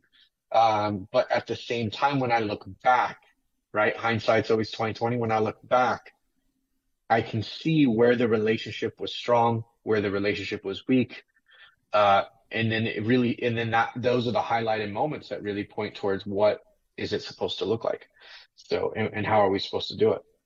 It's really awesome. If I may render some thoughts on this, Yeah, of course. I I don't think planning is the problem. I think wisdom is the problem. Uh, it the amount of wisdom with which the planning is being done is really the difference. God can make plans. God can make you aware of plans. God can lead you along an incredible plan that you could never come up with yourself. Right. It's because you lack wisdom. We lack wisdom. We can ask for wisdom and sometimes make very prudent and wise plans. This isn't in regards to specifically the scripture, which talks about don't plan your speech. I'm not talking about that because I think you're asking a more general question. You're saying, but often the biblical you're saying there seems to be a prudence in planning things out, but often biblical teaching seems to show how we don't really need to. So I think that's more. I think you're asking a more general question about life, not just specifically about standing up and giving testimony. Well, he literally So says the words like life plans, quote unquote. right, Like that's, exactly, yeah, exactly. So yeah, you are indeed asking that question. So I think it would be wrong to say never plan. Plans are to just go completely and totally into every day without a single thought of prudent planning. I think that might be incorrect and unwise in situations. Wise planning, good. Arrogant planning, bold planning when you have not enough information to even make a decent plan, not a wise idea, right? And taking things for granted, variables like you can't possibly know, those things too are a foolish plan sometimes. But God may call you to do those things for which you see no plan, right? Like they will look foolish. Go step out there and say such and such thing, or go do this for this other person in this manner right now. That's not, if you start thinking plans about that, it'll completely go, wait, what? That doesn't make any sense. So there's, as I feel like the Bible is telling us, don't rely on a single answer that just goes across the board other than faith and, like my brother says, relationship. Because in that relationship, then an uncommon wisdom can be bestowed upon you, an uncommon intuition. Suddenly, you do the right thing at the craziest time, and you can never explain to somebody how, right? So, and maybe in some cases that might be a crazy plan that you come up with. You come up with. When I say you, I don't mean you. You understand what I'm saying? yeah. I think that that's the part that's a highlight, though, for sure, because in the quote that Cameron gives in James 4:15, for James 4:15 literally says, "Instead, you ought to say, if the Lord wills, we will live and do this or that." Right. So it's like you have a conceptual idea of what can be done, and then you say, but we surrender this over to the will of God. And the next sentence is really important, which I think will cause us the confusion, right? 16 says, as it is, you boast in your arrogance. All such boasting is evil, because it says, today and tomorrow we will go into such and such town, spend a year there, and trade and make profit. So the person is saying, like, we have this plan, like how probably like a CEO of a company is, like how I think maybe we're all thinking, or or a government official or something like that says, okay, well, let's set a date, let's set a schedule, let's do this thing, and let's work. Then the result is going to be ABC. And when you do that, I think that's the other thing too. Like we see it, at least in American government, it never works out. Like nothing ever happens on schedule, nothing's in budget, right? It never actually works out as you plan, which only ends up making you look arrogant and like an idiot. And it's saying that the behavior is evil. So I think that what my brother Alex is saying is, it's not that you don't have a plan. That's literally what he is saying, right? But it's more like it's like, are you seeking your own wisdom also with your own desired result? But if you seek the wisdom of God in your plan, you surrender to God, also changing that plan or changing footsteps within Exactly. that plan to an end result you could not fathom. When And that also David, is kind of what Alex just said, right? Like we can yeah, actually have an outcome we didn't even there's no way we could have planned. when when David made the blueprints for the temple, he was making a plan. Did God destroy those blueprints and said, "You're an idiot, David. These are, how dare you?" No, quite the opposite. It was a God inspired plan, when or a God sanctioned or even a God blessed plan. Let's put it that way. What did Solomon ask for? He asked for wisdom, and God said, "You've asked correctly. So with wisdom, I will give you basically all your plans will work out." You know what I mean? So like, Yeah. it's there's what the world teaches you prudent plans are, and that might be totally like lame, right, in God's eyes. But if you seek out God's prudence, you can have the most intricate of plans. You can have a perfect blueprint for the perfect temple. You know what I'm saying? Like, there is no limit. There is nothing that says God is limited by plans. He's not limited by plans. He will make use of plans. So that's all. That's all I wanted to say about that.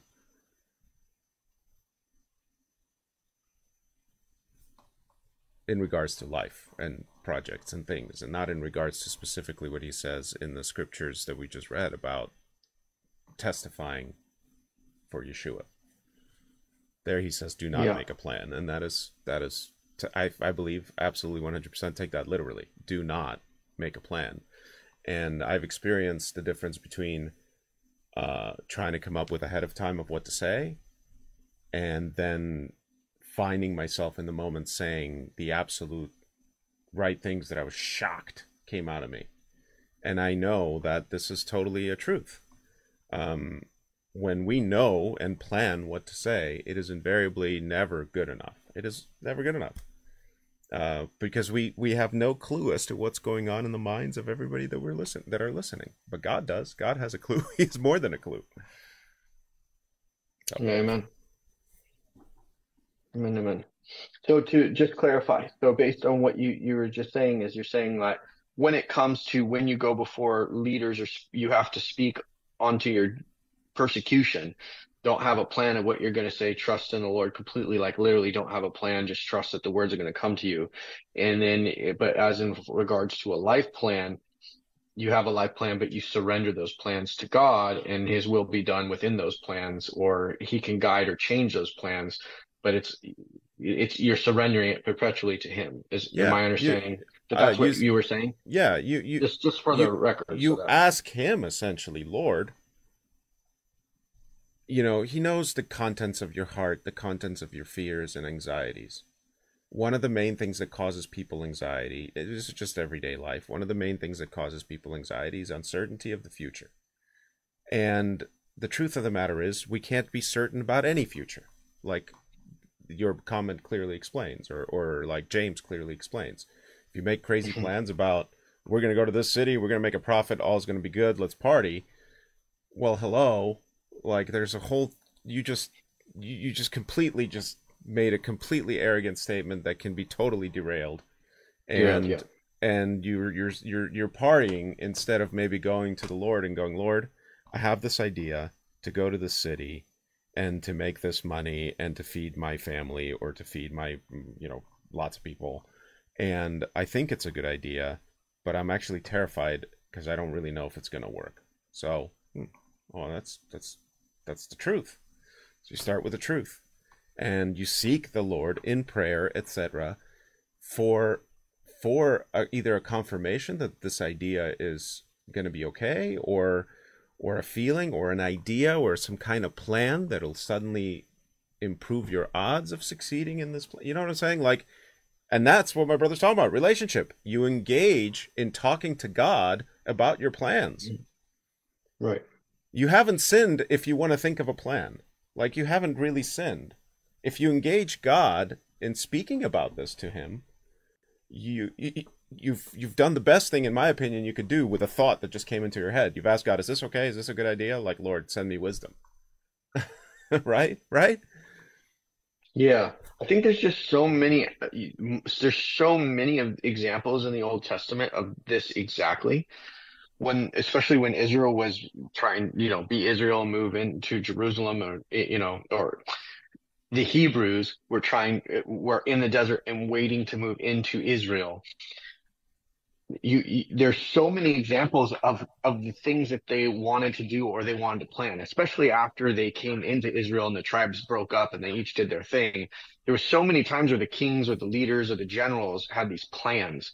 And then that was it was kind of ridiculous because they were constantly making plans. And then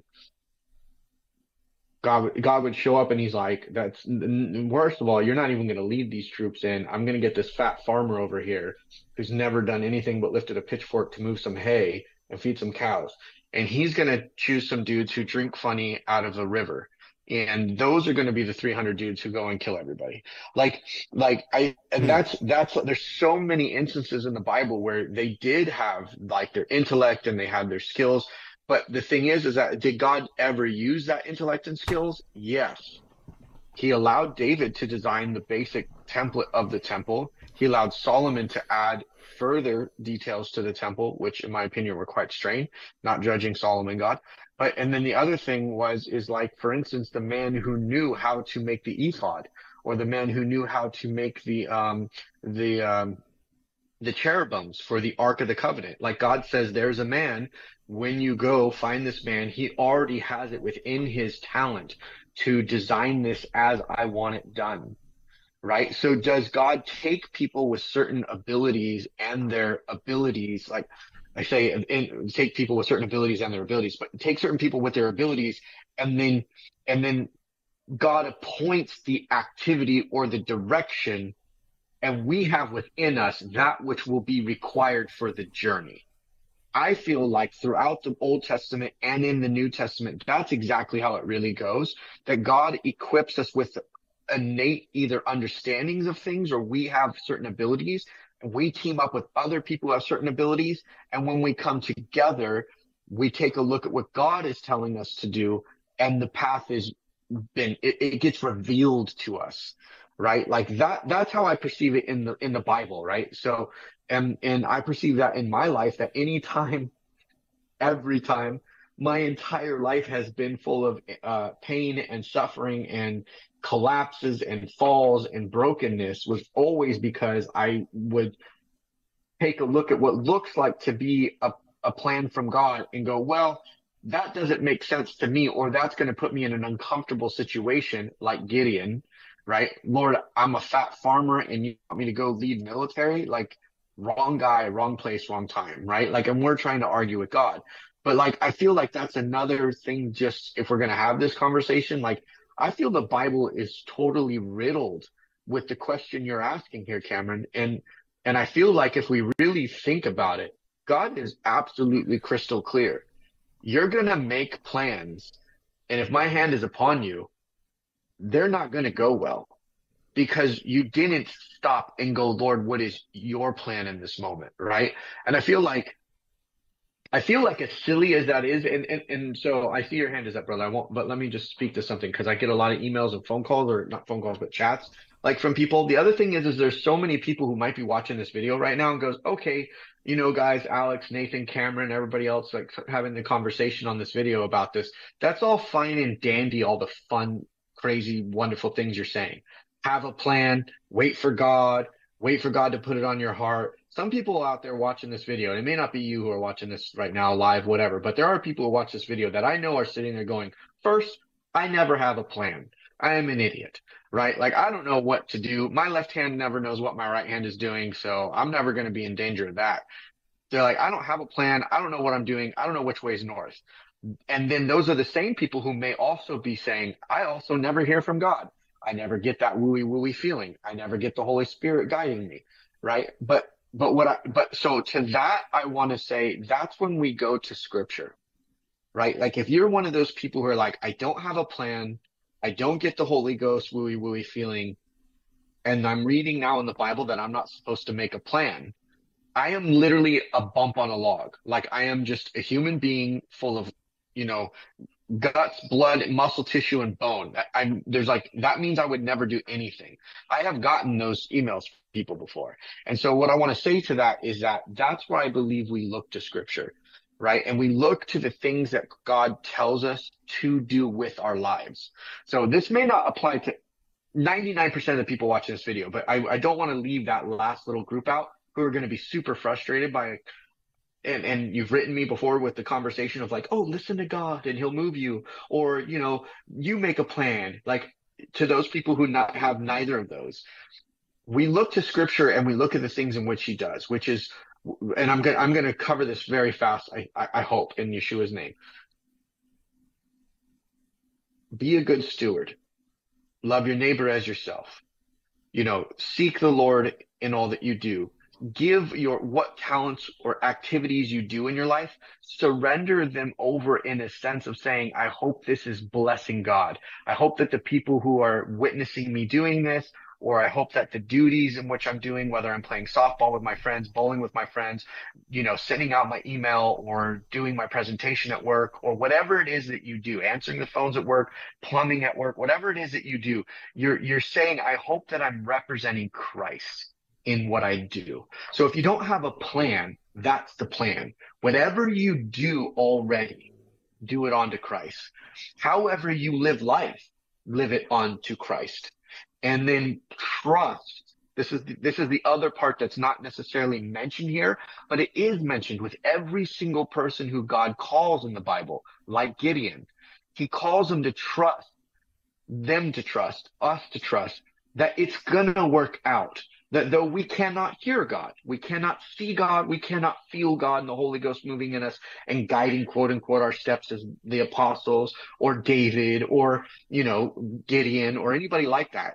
You know, we have to trust that when we surrender over our members and surrender over our heart and seek him and read the Bible and seek to be a blessing unto others and count others more significant than ourselves, things like this, things like this, that God is going to work in them, right? So for those of you who don't have a plan, you can't come up with one, and you feel very lost, you're at a perpetual crossroad, never know which direction to go to, and you never feel the wooey wooey of the Holy Spirit guiding you. You're actually, believe it or not, at a great spot, because it means that you actually cannot go necessarily against God unless you decipher or try to manipulate or create a plan. Do you get what like you then try to take your intellect or something like that to create a plan. But if you just live with the opportunities that God has presented you, your house, your family, your job, these are things that God has obviously given you if you're doing them. And then you try to do your best to glorify him in those things. And that is a great plan. And that it might feel like you're in a perpetual crossroad, but it's within that perpetual crossroad that I am persuaded you will indeed look back on your life and realize that you were not stuck at the same place, that God moved in you, he moved you, and in that movement and in those things that you did, God was there. So I hope that speaks to those people who are falling into that category. So in this conversation, I think it's brilliant. You totally nailed it, and it's along the lines of what I was kind of feeling to say. And I don't think it just applies to people who feel lost or not very capable of making a plan or don't feel empowered to make plans. And I think it applies to all of us in the sense that it's not so much a plan we figure out, but a blueprint for wise actions, profitable actions has been laid out in the Bible, as you say. And Yeshua does mention that the only profitable actions really are love your neighbor as yourself and all the things you just listed. And that all other, seek the kingdom of heaven and all other things will be added onto you. And so you may find that now your plan is murky or confused, or you don't even have the desire to make one. But if you take the steps and follow the promises of the scriptures in the things that my brother just pointed out, have the faith that one day you may find yourself suddenly filled with amazing plans, and it'll be shocking to you. And I'm not Good word, saying, brother. you know, so yeah, that's it. Awesome. And real quick, before we move on to the next comment, we're almost done, by the way, guys. We have one more comment with a comment reply to it. So we're on time. Roll with us just a few more minutes here. But real quick, the passage of James 4:17. So whoever knows the right thing to do and fails to do it, for him it is sin. This is a thing that I talk about a lot in my ministry. And if anybody was wondering, like, is there a passage in the Bible that really like hits upon, for instance, I use the example of like if God tells you, an individual, never cut your hair, but he tells you, that individual, never cut your hair, right? Because that's something he's called you to do. If you do cut your hair, then it is a sin unto you. But that doesn't mean that you get to go to everybody else and say, hey, God told me to never cut my hair, so that means you too should never cut your hair. Right? So whosoever knows the right thing to do and fails to do it, to him it is sin. So that's the thing too, that the more you know about the Bible, which is another part of the conversation here that I often talk about in my Q&A videos, is that the more you know the Bible and the more you experience the Bible and live out the Bible, the more you are responsible and the less wiggle room you have. And so recent videos I have made, I talked about this applying to me and where my level of guilt comes from is that I know what I'm supposed to do. I know how I'm supposed to live, to the degree that I do. And therefore I am guilty of all those things because I know better than to do them. So here, James 4:17 is the very scripture that really hits that point home that I talk about a lot. So anyways, there you go. Sharon Lewis Roberts. You read the last one or did I? Yeah, go ahead. Oh, okay. I read Sharon the Lewis last Roberts, Luke 21, verse 36. This verse here, it states, pray you have strength to escape all things. A lot of the pre-trib sector uses this as confirmation for not having to go through it and that they will escape. I'm taking it, we pray for strength to get through that particular season of trouble rather than actually escape totally. And that standing before the Son of Man would mean towards the end when he comes back, where the remnant are taken up in line with the signs he's given us. So you haven't physically perished in the tribulation, but endure till the end when he arrives. Emphasis on the praying you may have strength to escape all things. I don't see a guarantee where our fate ends. It's more like an encouragement to pray. I also came across this verse in Zephaniah 2, verse 2-3. Before the decree takes effect, before the day passes away like a chaff, before there comes upon you the burning anger of the Lord, before there comes upon you the day of the anger of the Lord. Seek the Lord, all you humble of the land, who do his just commands. Seek righteousness, seek humility. Perhaps you may be hidden on the day of the anger of the Lord. This is just my perception on it, though. I know many others might see it differently. Thank you, Sharon, for not only writing that out, but writing it in the way you did. That was absolutely beautiful. Sarah Peterson replies you, says, I like this. I agree with your perception of these verses. I know in verse 35, it kind of provides more context that helps me agree with you. For as a snare trap shall it come upon all them that dwell on the face of the whole earth.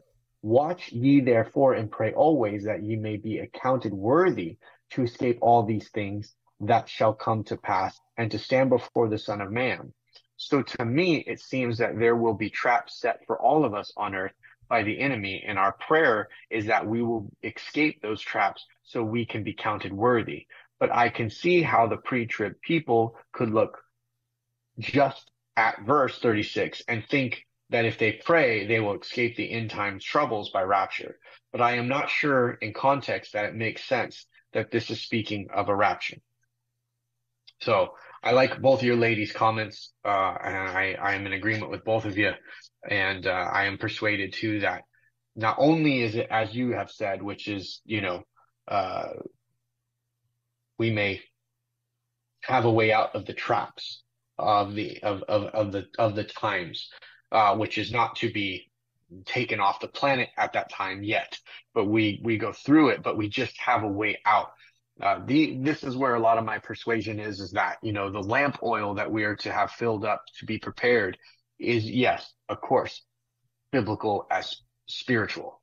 But if we are spiritually filled, I believe that means we will be spiritually awake to see the traps. For instance, if the Bible tells us that we have to do something in order to eat, or we have to do something in order to get paid, or we have to do something in order to have a job, or anything like this, have a roof over our head or clothes on our body, right?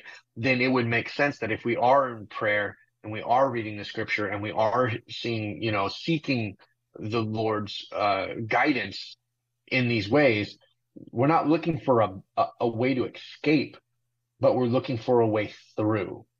I feel like if you do read these scriptures in the ways that you are pointing out here, you two ladies are pointing out here, you will look for a way through rather than saying, I'm not going to be here. I don't have to do anything. And I feel like that in of itself is a trap, right? So like cause then it means that you're not prepared, right? So that's just my 2 cents that on top of your sense. So Yeah, I'm in agreement with everything you guys just said, including Nathan. I think it's a great and hopeful,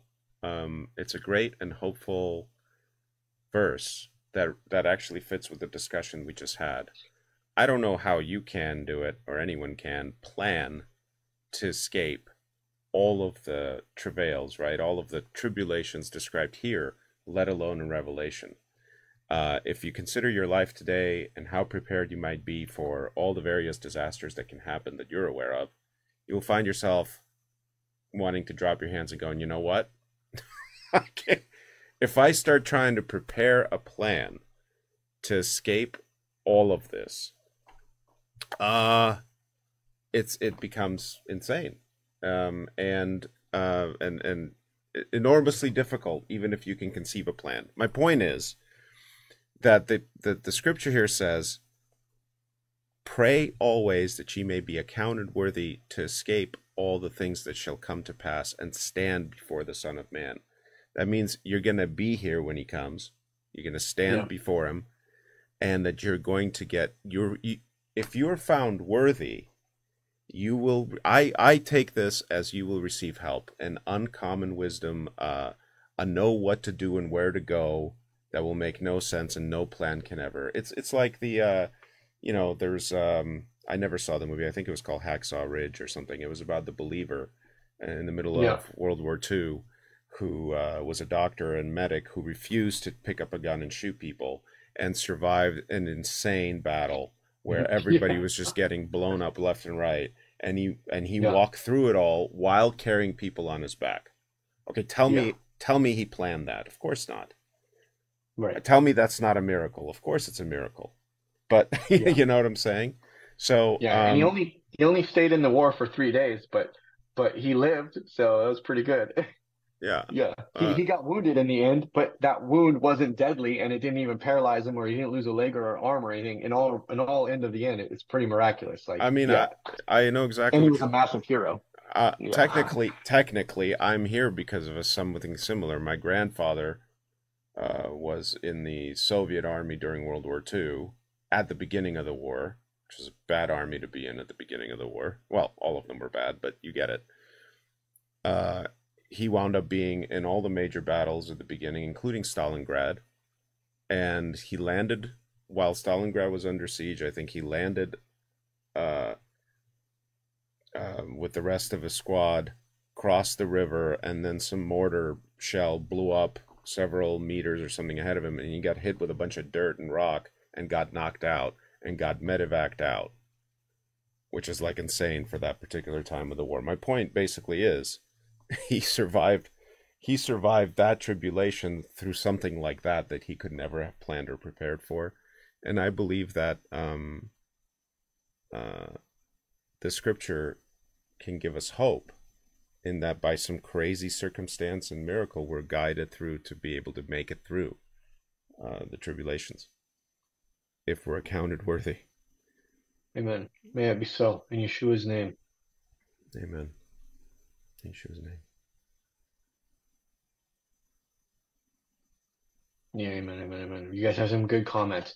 You guys are having a conversation among yourselves, so I don't necessarily want to read it, right? Like for the video's sake, but you guys are just having conversations about these that I perceive people will be having conversations about it, talking about, how can you make a plan, these things and that. And you're also talking about the churches and stuff. And, that's the thing that we should add to our prayer is, but specifically for this body of Christ, I want to start praying for this body of Christ to be shown what to do. We're all over the world. That's the thing that's one of the things that for me, I will confess, like I don't have a plan, for, how this body of Christ will maintain or, other than a website, but I don't have a plan on how will we continue to fellowship and be together or be there for each other, when the times come, let's say. And I think about that a lot. And I don't know if I would say that I have ideas of what can accomplish an objective, but I have zero plan on how to do it. So, mainly because I'm low on my resources. I had a plan before, and that was one of my, the banes of my existence was I had a plan, and God took that plan away. And that's very interesting because it shows also how absolutely arrogant and foolish I was, which matches the scripture we read today. Even though my plan was looking good and was almost complete, but yet it was still, foolish because, as he said, you don't know what's going to happen tomorrow. And, my plan got a heavy dose of that. I did not, there was no way for me to plan for the final blow, where it all came crumbling down. So it is an interesting thing, and I think it totally applies, specifically in my life. I don't know about yours, but it totally applies in my life, and definitely want Yes. to continue to pray for, this body of Christ in which I get to fellowship with and participate with, that we all given, insight and understanding of how we can escape these traps specifically that will be placed on us, because we will not participate in the ways of the world. That's a great prayer. Call that the Luke 21 prayer. Amen.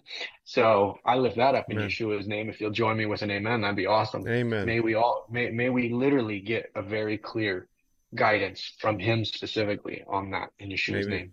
may we be found worthy. May Yeah. we be May we be accounted found worthy one. Yeah, exactly. to, That's a good, you know, geez. because Well, you guys can be. you May stop I it. be You accounted stop it. worthy, Lord. May I be You accounted stop worthy, that. Lord. Yes, you work that out, Lord. I receive that. I receive that. Exactly. God's I got some receive it. creative. God, listen, if anybody can do creative accounting, it's the Lord Almighty God. So there you go. Yeah, amen, amen. Yeah, yeah. He's a very creative accountant. Plus, his blood pays for a lot of things. So Exactly. Exactly. his Otherwise, what's its value? currency, his currency runs quite deep. Oh, His yes. pockets, his Amen. pockets in the spirit realm are infinite. So. Infinite. Exactly.